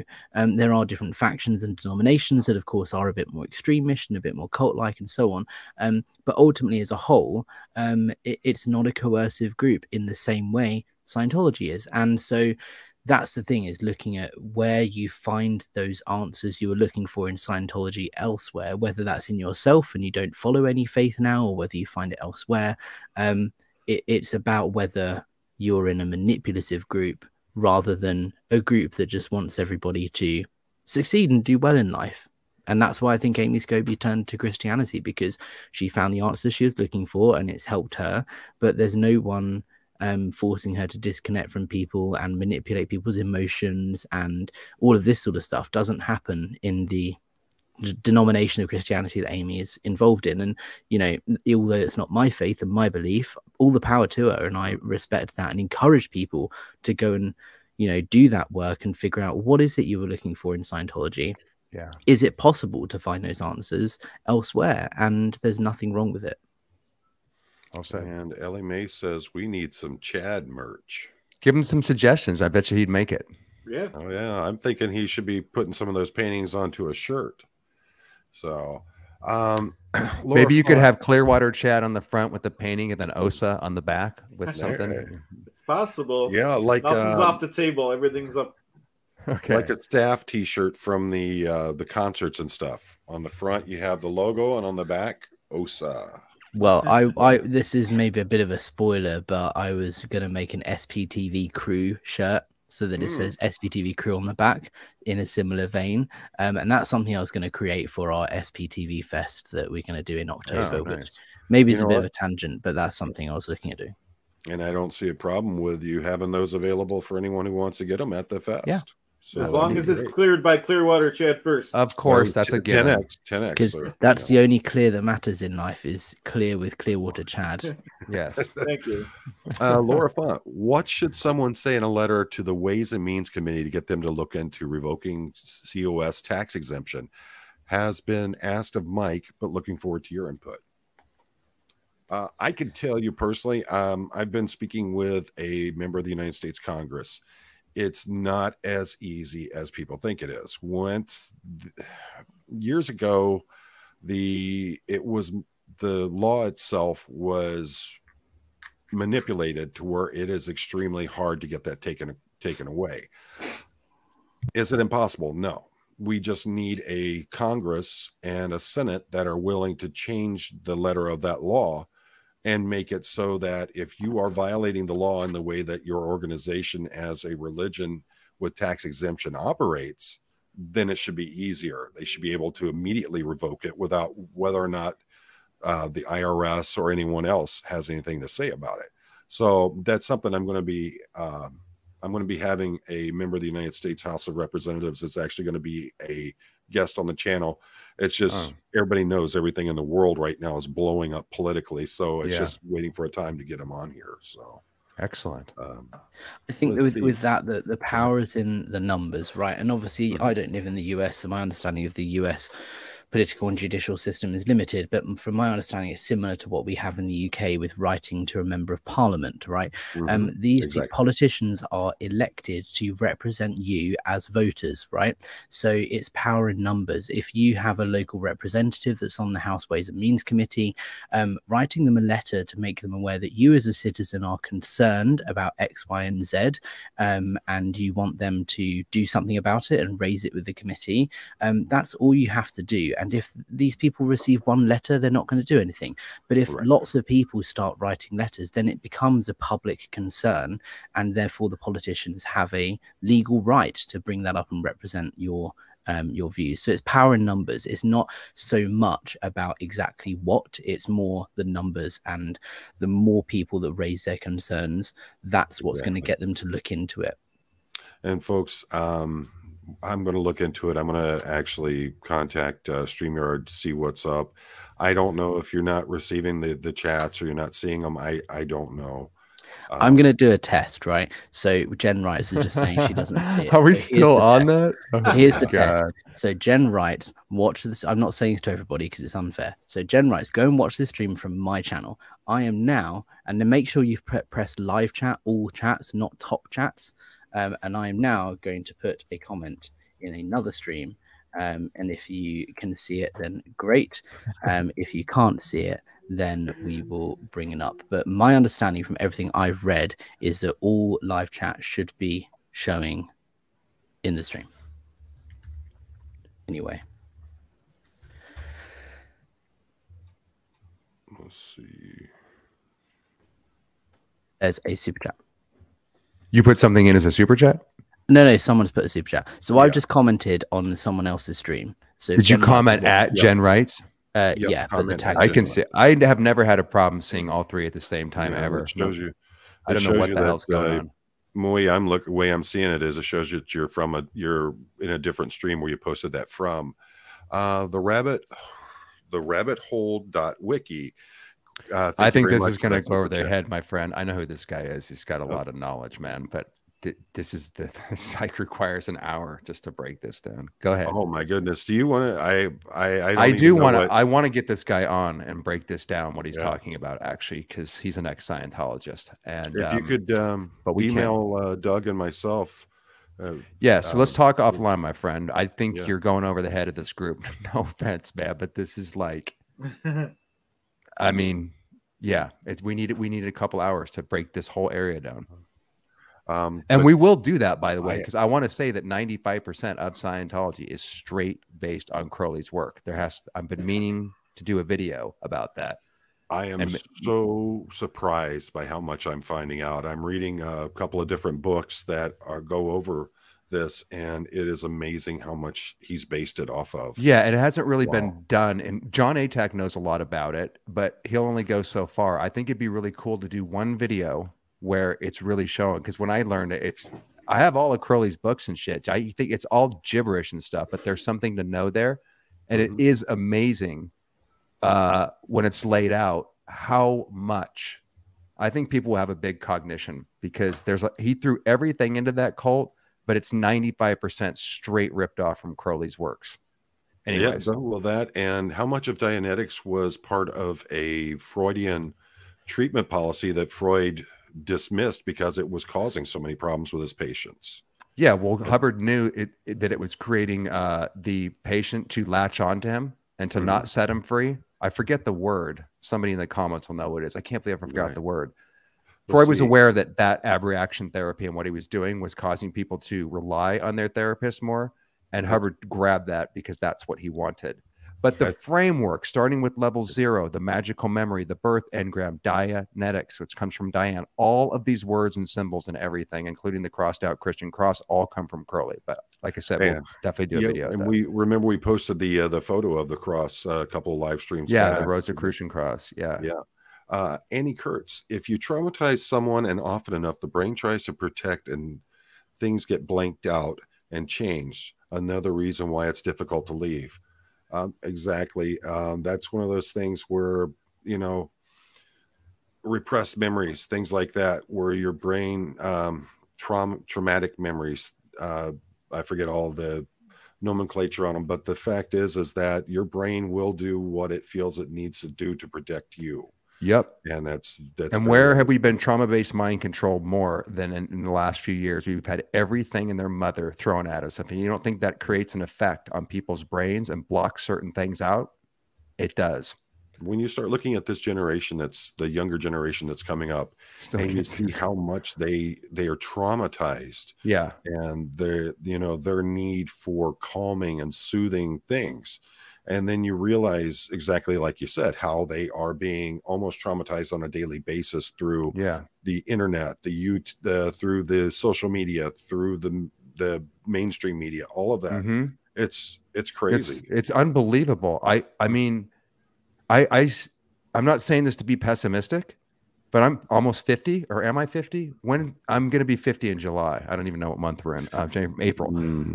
I'm so glad I'm not a boomer because I don't want to be here for another 20 or 30 years. Fuck that, man. Because, the world that I grew up in, I'm sure every generation says this, but it is different with the tech coming in. I miss the 80s and 90s, and I nostalgically watch those movies, man, because the world we live in today is so sick and insane. I can barely stand it, to be honest with you. And thank you for another super chat there. The Hymn of Asia, 1974. That's Hubbard right. Buddha reincarnate. Whom he thought he was Buddha and Lucifer incarnate. I mean, could you be any more of a narcissist than that, dude? That's a pretty high-reaching thing. Impressive. There. Might as well grab, both sides of the spectrum, right? Yeah, my goodness. Let's see. Laura Huddleston. Doug is right about Crowley. I knew all about Crowley in high school because of a boyfriend who was into his stuff. I recognize the telltale signs of ethics officer downplayed when I brought it up. And they would, because they're not even aware of it. I didn't know anything about Crowley, even though he was telling me on the Philadelphia Doctorate Course lecture #1 about Crowley. And he says at the end, I'm the Prince of Darkness. Who do you think I am? He's giving us clues on the courses that I took and stuff. But I knew nothing about Crowley, none of this stuff. I grew up in Scientology. So that's absolutely true, but nobody in Scientology knows that. Maybe a couple, but that Ricky whatever. Sorry, I keep fucking up your name, bro. I don't want to say his real name live, so we'll stick to right. He said that he went to St. Hill and they had the Master Therion, which is Crowley's famous book, in the freaking library because they have to have all the works at St. Hill that might come up in the material, right. So you can go look it up. And I don't even think the supervisor, because he questioned him on it. He was aware of it when he was growing up in Scientology. And I don't even think the supervisors at St. Hill, and they dismissed him as no big deal. Nobody knows in Scientology that he was a fanatic of Crowley. And if they do, they just pass it off as, oh, that's just Ron being Ron. Well, I think John Atack did a really good video and several videos about it, and I encourage people to go and watch those. The thing people need to understand is there's never a point in Scientology, like Doug was saying, where L. Ron Hubbard comes out and says I believe in cronyism and all of this. Yeah, Like what the allegation, I suppose, is more that he was a follower of Crowley and he used Scientology to as a tool to promote his Crowleyite beliefs. There's never a point in Scientology where they go, right, actually Scientology is just, you know, Crowleyism and mysticism and all that. That doesn't happen. So people aren't aware, but actually what it is a way of him promoting his beliefs and furthering the Crowleyite cause. Go and watch John Atek's videos on it for sure.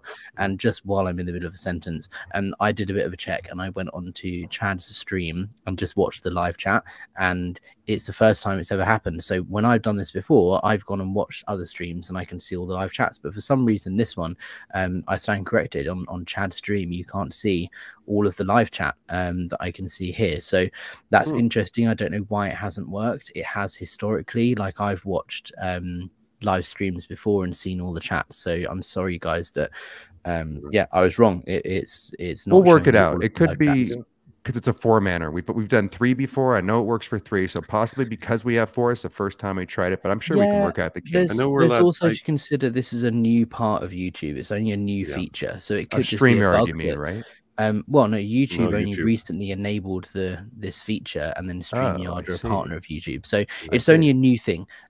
So it could be a bug that they're working on, or it could just be, you know, my misunderstanding. But when we have 3 people on StreamYard, you can definitely see all of them. So Goldie is saying no, it's never. So I don't know. Oh, guys, we'll look into it. Okay, maybe, but yeah. Man, Barb, you can email me those pictures as well. I'll make sure I put them on my community page on my YouTube channel. So she's wanting to know about emailing the pictures of her SPTV tattoo. I can't believe someone's actually gone and done that. Yeah, Barb Sylvie. Let me get to it. She's actually supposed to be getting it done. If she hasn't done it already, I believe she's getting it done at 11 o'clock, I think, right there. Yes, Kimberly, I realize I said the wrong word with boomers. Thank you for the correction. I can't keep up with these names for all the different you're doing great, man. Groups, you know. Well, I'm talking about the different age groups and everything. The boomer, me neither. The X, the Y, the Z. I know, and it's like there's so many new things that we have to learn every week. I just tuned out a long time ago. I agree with Doug about the generations. Doug, you said the 80s are great. I like the 80s, and Chad is down. It's the 80s, and Chad is down with the ladies. Amen, brother. Wow. Yep. Are you allowed to do that as OSA? I thought they have strict 2D policies. Well, Chad has his own rules he goes by. I see. I'll be sure to let the midget know. Okay, man. Okay. Yeah, and I agree. There's a lot of people agreeing with you, Doug, there. It's, you know, I'll be 55 in a few months, and quite honestly, I'm at the point where I just don't care about labels and stuff anymore. Neither, dude. Let's see. Yeah. Rabbit Hole Wiki. Will you guys read Project Bluebeam Wikipedia page and original OT? We'll get right on it, brother. Hey, come on the freaking show, man, and we'll break that down, bro. Definitely email us. Doug and I both would love to talk long to overdue. Let's see. And Jen says she's officially dropping it. And she wants to thank you, Alex. And again, it's a credit to you all. You have created such an amazing community. Oh, thanks. And I think that's one thing I'd be upset about too, is there's so much in our community with how everyone supports, and just watching the comments going back and forth with everybody. There's no anger, there's no hate, any of that.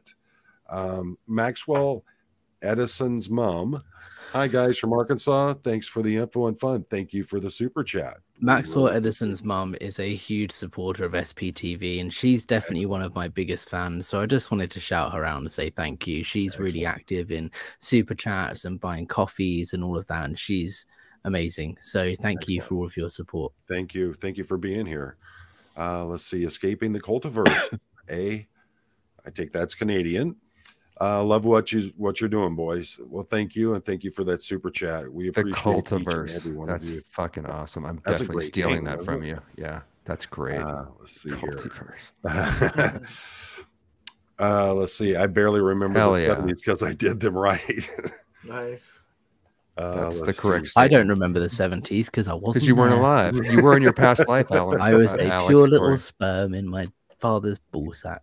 See, no, you weren't. You were a Thetan floating in another body, and then you died and went to the implant station. Had your memories wiped, and then you got sent back down to Earth. Silly boy. Maybe I was LRH in a past life. So out ethic. That's terrifying. Don't say that again. Let's see here. Just jumping back in and seeing if we have any more. Days but not choose on newborn. Oh, okay. Wait. I wanted to see. He's controversial, but Colonel always gets the floor in my chats. Do you mind throwing that up there? Right. Days but not choose on. Okay, get that off of there. I like his slightly out of line, controversial stuff. That's why I like him. I love Brock. He's funny. He's hilarious. Let's see.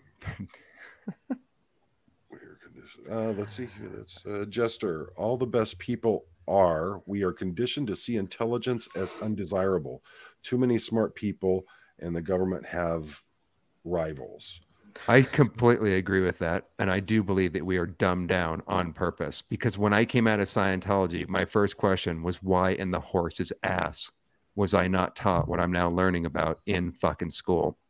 Because there's no way I would have been able to be controlled in the way that I was with this simple education that's completely off the news in any kind of discussion. And it's not hard to find. Talking with Chris Shelton, we were talking about the fact of how people get drawn into things like that. And you see that a lot in school children, where there is this whole acceptance of wanting to be part of and being identified as part of a group and not feeling like an outcast. And that, you see a lot of that with your athletes in school, because they're popular. They're the ones out there on the field getting all the attention. So it's your nerds and your geeks, the people like me who were sitting in the computer lab in school, that, we were ignored simply for that fact. And the word nerd and geek and all that became derogatory. And I'm just so glad to see that they're nowadays becoming mainstream, and people are realizing that, that jock did great in high school, but now he's weighing 350 pounds, got a huge beer belly, can barely walk downstairs by himself. And that nerd is now making 10 times the money. I've seen that. Yes. So that's true. I think that whole topic, to me, is, we might go down a bit of a rabbit hole here. I find the whole concept of like that being really interesting, because if you think about everything we know, is like, take out Scientology for a minute and just think about anyone raised in a normal Western way. It's like, well, how do we know what is right and what is wrong? The way of doing things, waking up in the morning, going to work or school, and then coming out, like the way that people generally live their lives is not set by anyone other than ourselves. And one thing that really highlighted it to me was, I went to China as a kid on a holiday, and I went for a meal with a Chinese family, and I offered to pay my portion of the meal, right? Because it was a big group and I'm there as a guest, and I was like, let me, contribute. And they were horrifically offended. And it was explained to me that in China, offering to pay at the end of a meal when you're a guest is actually a symbol of you saying, I don't think you can afford to pay for me. Yep. Right. And it's really offensive. And for me, that just signifies that that's the complete opposite in the Western world, where offering to pay is a gesture of like, being fair, and it's a nice thing. And the fact that this one act is interpreted in two complete opposite ways, just in two different societies and cultures, for me just shows how everything we think of as like the way you should behave, what is right, what is wrong, and those morals and ethics and things like that, and the way we live our lives, it's all done by ourselves, right? We determine what is right and wrong. If you go back to the earlier part of the 20th century, homosexuality was seen as wrong. It was seen as a mental health disease. There was racism, slavery, all of these sorts of things, because that's what conditionally as a society we agreed was right at the time, and then we changed our thinking and so on. And I think that's a whole like rabbit hole to go down of like, we condition ourselves in the way that we live our lives, and that evolves over time. Whereas in Scientology, it's a bit different because it's conditioning in that this is the way to do things and all other ways are wrong. Whereas in just general society, it evolves over time and views change as more information comes out. And linking it back to that intelligence thing, you know, and linking into different groups and finding purpose and belonging, you know, people are always striving for the same things and the right things, and they want to feel empowered and feel like they're doing the right thing and making a difference and all of this. It just comes down to how you get that and the right way of doing it and what group you end up falling in. Yeah, exactly. I agree. And Richie would like you to tell him your ruin. You know, Doug's my ruin. Take that back. All right. Well, you know, I think Alex, you and I were talking about that in one of the past streams. You know, what was it, 10, 15 years ago? If you were transgender, it was considered a deviance by the psychiatric or psychological community.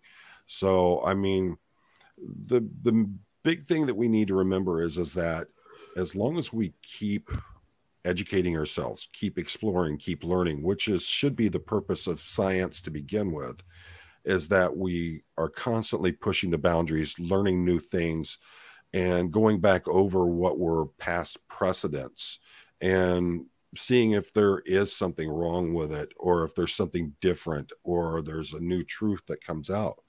You know, I mean, think about how many things, as you were saying, being homosexual just how many years ago was not only considered a mental illness, but was a crime. What was the game where the movie that Benedict Cumberbatch was in, where the character he played invented the first computer and was found out that he was gay, and he ended up taking the chemical castration and what it did to him. And we think about what happened to those folks who were like that back then and how they were devastated, how many of them took their own lives. So I think that we need to, you know, be very mindful of things like that and how it's hurt people. And also challenge yourself, right? And this is something that I try and do, is try and challenge your own, and it's something you can't do in coercive groups like Scientology, right? You try and challenge your own beliefs and thinking with everything, right? Because when you start thinking about this, you realize how deep it goes. Why do I think that this thing is right or wrong? You know, why is it that if you wake up in the morning and go to work Monday to Friday, 9 to 5 to earn money, nothing wrong with that. That's the way it's done. But challenge your thinking of it and challenge yourself and think, well, why do I think that's the right way to do it? Is there a way I can earn money where I don't do that? You know, is that working for my life, my schedule? Am I seeing my family? This is not coercive control here. It's just challenging yourself and your own thinking on what you're doing and why you think that that's the right thing to do. And it's totally okay to say, yeah, look, for me, 9 to 5 works really well and I get my money, it's all fine. But for some people that doesn't work. Going freelance might make a difference, for example. Right. But if you don't challenge yourself to question these core principles and beliefs, then you'll never make that decision. And I'm a big champion of people questioning yourself and thinking critically and like investigating, is this working for me? What do I really believe? Do I believe this because that's the way I was raised and the way I was taught, or do I believe it because I genuinely believe it? And that's something that linking it back to Scientology, coming out of Scientology, has helped me do, because I'm now questioning everything, because A, you can't do that in Scientology, and B, it just goes down to these real fundamental principles of why am I here, what am I doing, what's my purpose in life. And nice it's a really it's great. And you know, as much as there's the more questions I ask, the more questions are created that don't necessarily have the answers, but I enjoy that process and it makes me think. You know, it opens up my mind to stuff. Whereas if I just kind of lived my life with my head down and didn't really think too much, you know, then you just end up in a little bit of a silo. Right. Exactly. Let's see here. Jen writes, now I thought this was really interesting. With Aaron, Mike, and Amy's recent vids, I've learned how Scientology is an MLM that publics can get paid based on courses taken by people they recruit. And yeah, I mean, when I started realizing that if you get someone to buy a course, you're getting X amount of percentages back off of what they're paying into it. And that's an MLM as far as I know.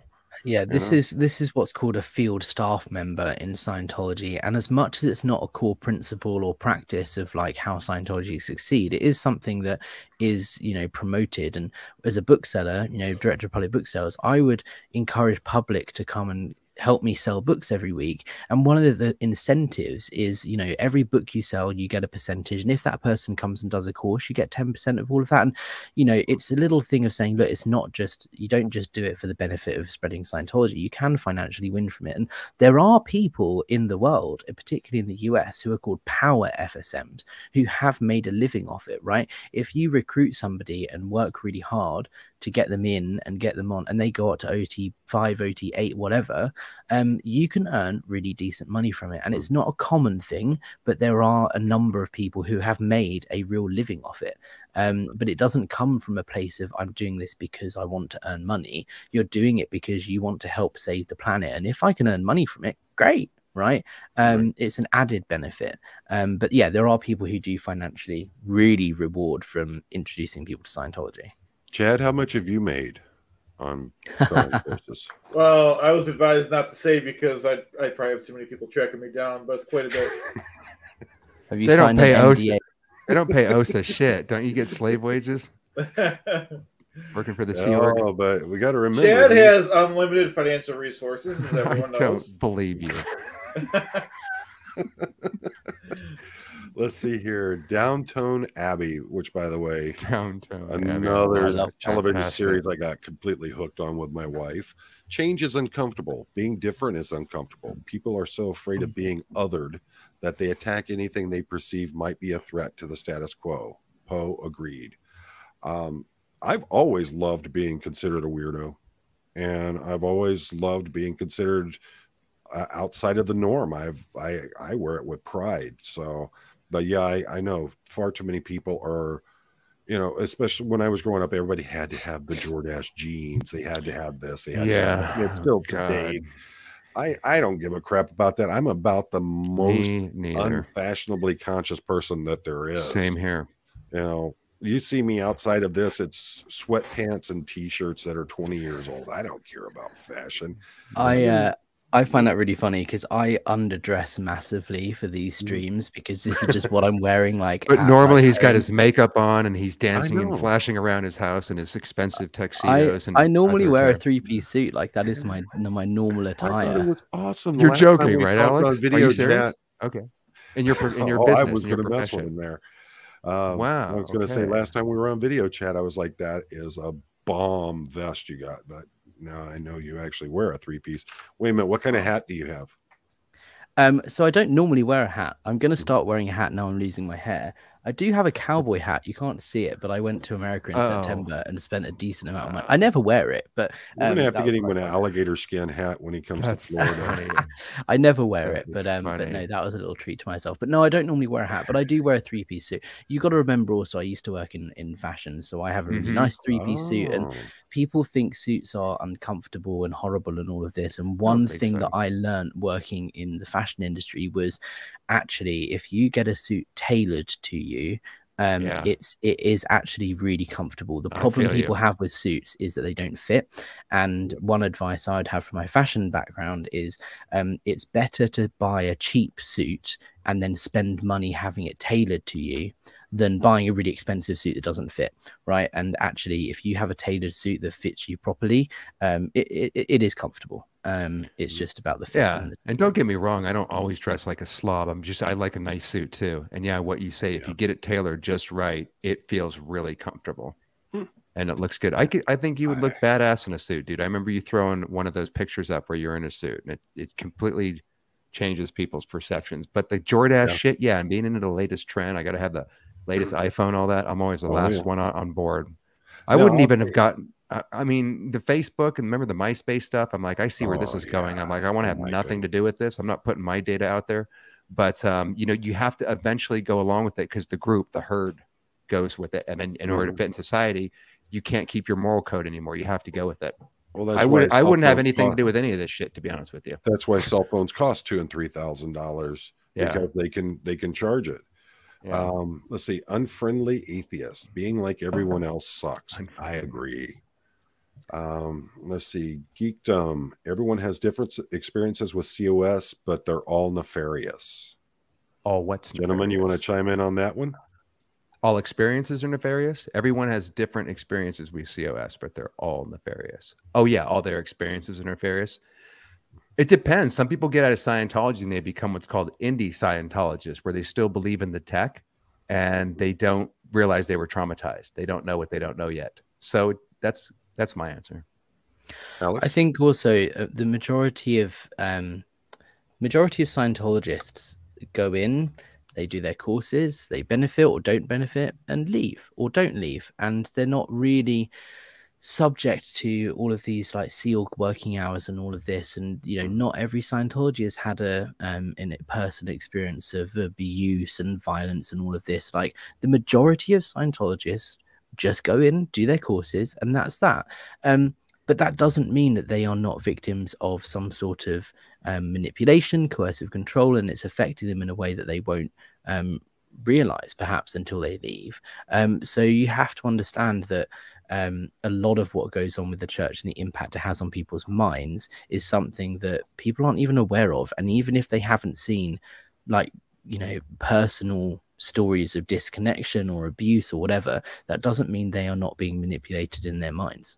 What do they call the people who are selling this stuff at the different, like at Flag and places like that, where they actually track you down and they have a list of people you have to talk to before you can do anything? So are you talking about like a routing form? They have a form, but there are people that they have to see, and the people that they're going to see are all trying to sell them all different courses or resell courses. A reg? Yeah, the reg. Yeah. Okay. So a registrar, a reg is the person that's selling you courses or books or whatever, and there'll be a book reg or a recruitment reg cycle. But that's just basically a reg is a salesperson in Scientology. Let's see. Here's a good one for all the three of you. How much do you think the internet has completely ruined Scientology's ability to recruit? I think we should have Clearwater Chad's opinion on that, seeing as he's the real puppet master here. Oh, I mean, you got to understand something, okay? The internet has helped because the numbers have gone up. So, I mean, church is expanding, and there's always going to be haters. Nice. Always to the point and concise. Doug, what do you think? How much the internet? Yeah, that's their Achilles heel because L. Ron Hubbard didn't anticipate it, and it's definitely caused their numbers to go down. Alex? Yeah, no, it's true. I think L. Ron Hubbard policies are not written with the internet in mind. So I agree. It's their Achilles heel. It's not helping them in any way. And there are ways around it. They could evolve and grow. And if you look at like Scientology in the 70s, 80s, 90s, they did invest a lot of money in new technologies, the whole income system, right? The whole telex system. L. Ron Hubbard was really keen on using the latest technologies to Scientology's advantage. Those were cutting edge when Scientology got them, weren't they? The telex thing was like a very new system. They were like one of the first major, huge organizations worldwide to implement a telex system when they started moving over with the internet and they made the telex system digital and the central files and all of this. Like they spent millions of dollars making this program that at the time was really cutting edge. They always have been at the forefront of using these technologies to their advantage. And they just have kind of stopped doing that now. And they're not helping themselves, right? Yeah. It's I think that's one thing I see with the problems that they're having is that when he passed away, they lost his ability to have the rewrites and things like that could bring them into the modern era with tech. So I agree with that. Let's see, The Imitation Game. That was the movie that Benedict Cumberbatch was in. Let's see. Getting down through some more of these. And a lot of people agreeing, yeah, we're all different and we all have our own way. I particularly enjoy being different. So I just want to make one correction. Poe said that LRH passed away, which he's actually just doing research, and he'll be back shortly. Thank you. I'm sorry, I forgot. Great point. Target 2, right? Wasn't he supposed to be back years ago, though? I think he had a 26 Well, he's doing extra research, so he'll be back short enough. You know what he told us about that, Poe, in the cult? That we weren't going to just bring Scientology to this planet. Just to give you the size of the game that we were playing in Scientology, is that we were going to spread it all over the universe. This is just the first one that was lucky enough. Like, of all the mass matter and energy that we see and don't see, in other words, the multiverse, the cultiverse, we were going to spread. This is the very first place, Earth of all places. This place was lucky enough to have Scientology. And when we're done here, this is where you get the billion-year contract. We're going to go literally. This is just the beginning. We have a project forever to get Scientology on all these other planets and stuff and different dimensions. Right. God, how the fuck, without some of these techniques we're talking about, could anybody believe this at all? It's just shows you the power of these techniques, because that's ludicrous. That's part of it, right? And that's what we're talking about, the difference between cults and religions, right? In a cult or coercive group, they promise the world, right? They have a goal that's unobtainable, so always working towards it, and you're never going to get there. Whereas if you look at Christianity, there's no goal to some denominations, yes, to convert everyone to Christianity, but the whole idea is just live a better life using Christianity. No, I believe that anybody in a religion believes what they believe. So they may say that, Alex, but Christians, would like people to be saved by Jesus. Yeah, they believe that's the way. They would like that, yes. And there are some denominations that take that more literally. But there's no goal of if everyone was Christian on planet Earth, they don't suddenly move on to the next planet. The goal of Scientology is much more extreme. Whereas in Christianity, it's much more just do the best you can in your life, right? There's no if you don't do, if Jehovah's Witnesses and stuff, there are denominations that are a lot more extreme, but it's about it's one of those techniques anyway. Sorry. And also another thing you just triggered off real quick, Alex, I was talking about this with Marcus the other day, I think, or maybe it was you, where he gives us in Scientology the biggest game you could ever give somebody. We're immortal beings, not in the LDS church, right? We get another planet when we leave, but we create universes. We are gods. L. Ron Hubbard was a god maker, and he's making gods. So you can't be any more powerful than a god who creates universes. And he said that before this whole thing started, everything we see, we as Thetans were the people that put out our anchor points and started this entire thing. And we forgot, by getting trapped in these games, our memory's gone, that we actually created all this. So there is no God in Scientology. We're it. And we remember that. We not only get a galaxy or whatever, we can create our own universe, each of us. It's just the biggest, headiest, most narcissistic and powerful goal that you could give somebody if you can get them to buy into that. And we're also immortal beings who have all the time in the world to do this. So it's just like I said, minus the mind control, I don't think any of this shit would work, because it sounds retarded as it's coming out of my mouth. But when I believed in that, you couldn't give somebody more of a conviction. And this is where we get the greater good. Anything goes in Scientology, because look at what we're dealing with, So wild. Thank you, Denver Stevo. For those of you that don't know, Denver Stevo is bringing his own channel to SPTV. And we're waiting. He said 5 weeks, right? Yes, 5 weeks. So get ready for that. To it. And I forget who asked it, but someone asked, when Miscavige passes, who is going to take over, do you think? Tom Cruise? Ha! No, I'm serious. No, I think that's a real possibility. Really? Absolutely. Why do you think that? Because they're the two more, in Tom's head and David's head, they're the two most powerful beings. The world is up to them.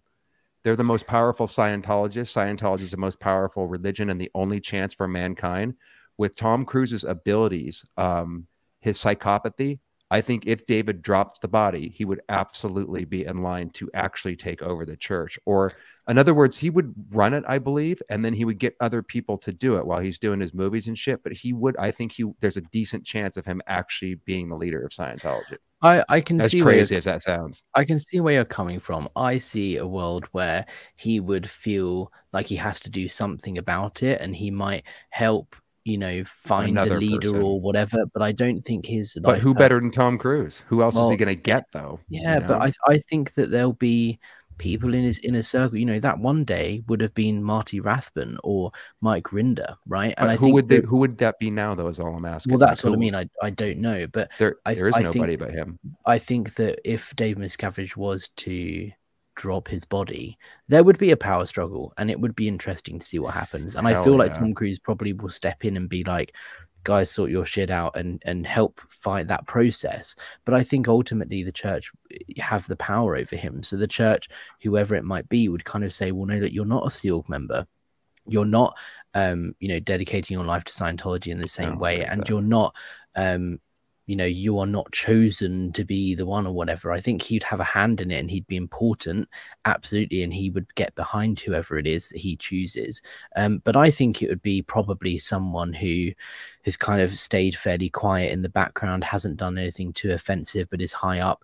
You know, someone like Claire Headley would have been back in the day. She wasn't a PR spokesperson or anything, but someone that knows Scientology tech inside out and is in RTC, was in David Miscavige's inner circle. I think it's more likely that someone like that would end up taking the helm. Someone that hasn't, you know, that just knows Scientology inside and out and just wants to get their head down and do it, whether that's an interim leader or not.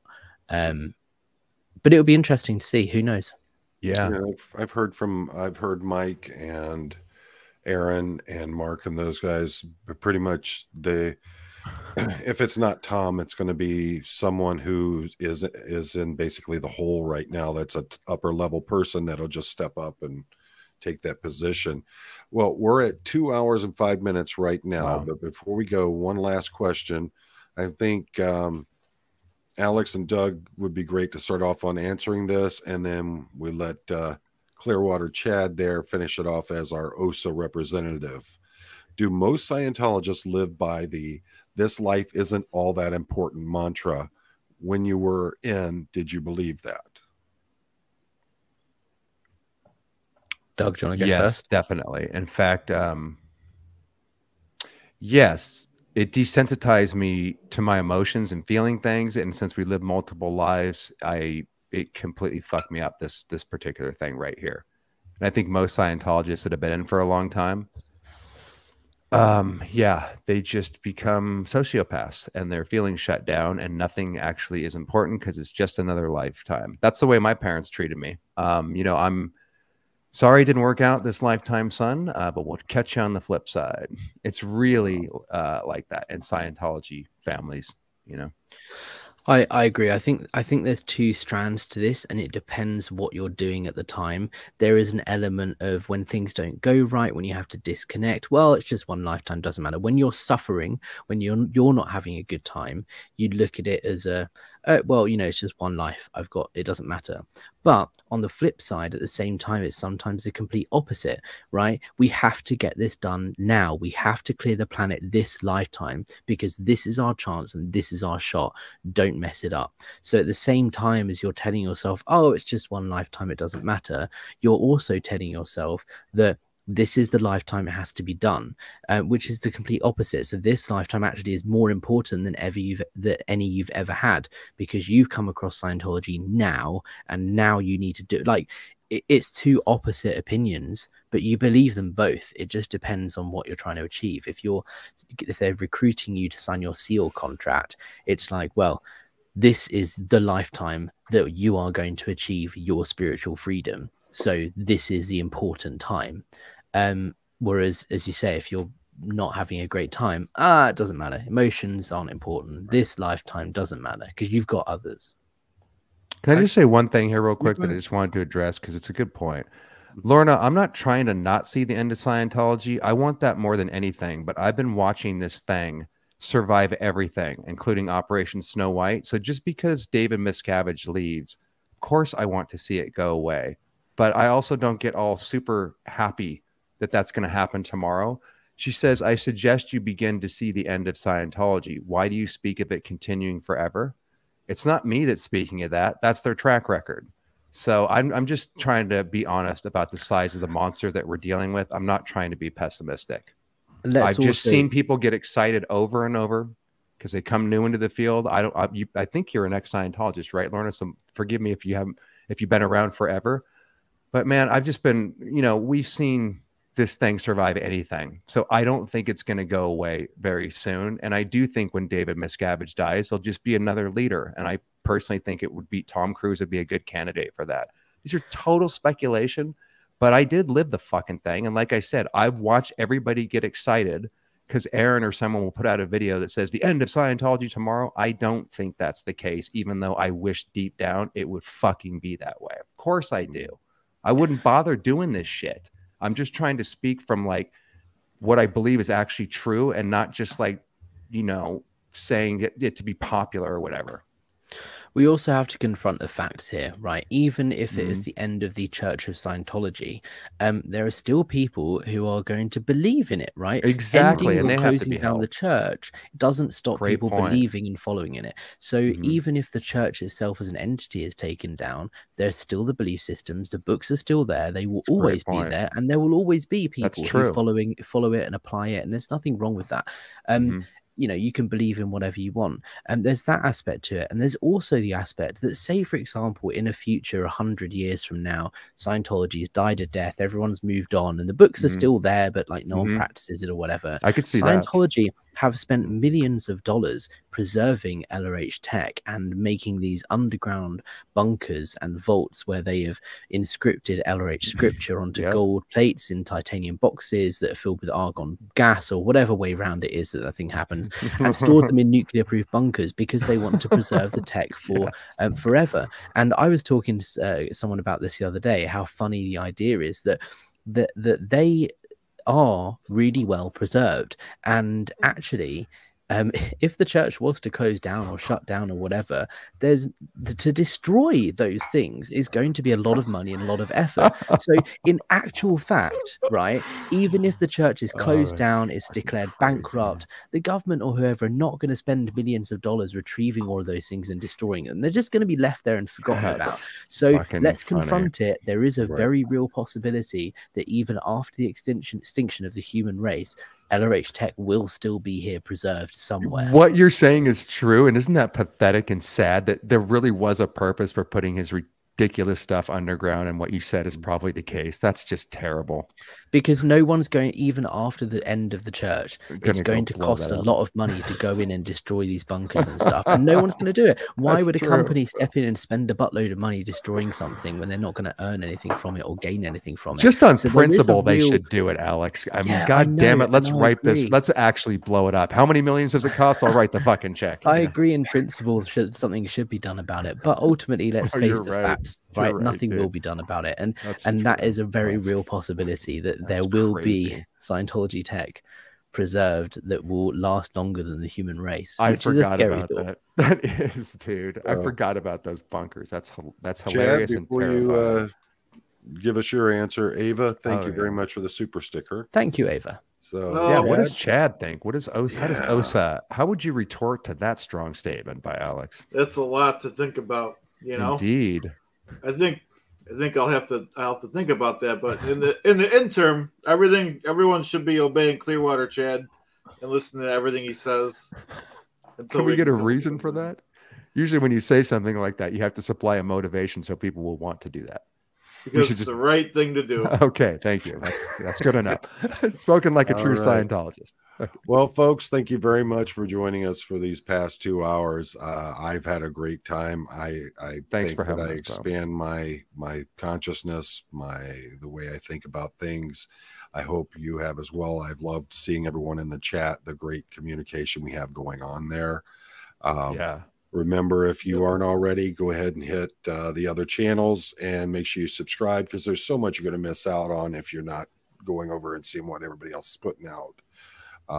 Again, thank you so much. If you are a member of Scientology or of an organization that would be a cult, there is help out there for you. There are people who care about you and want to see you exit this.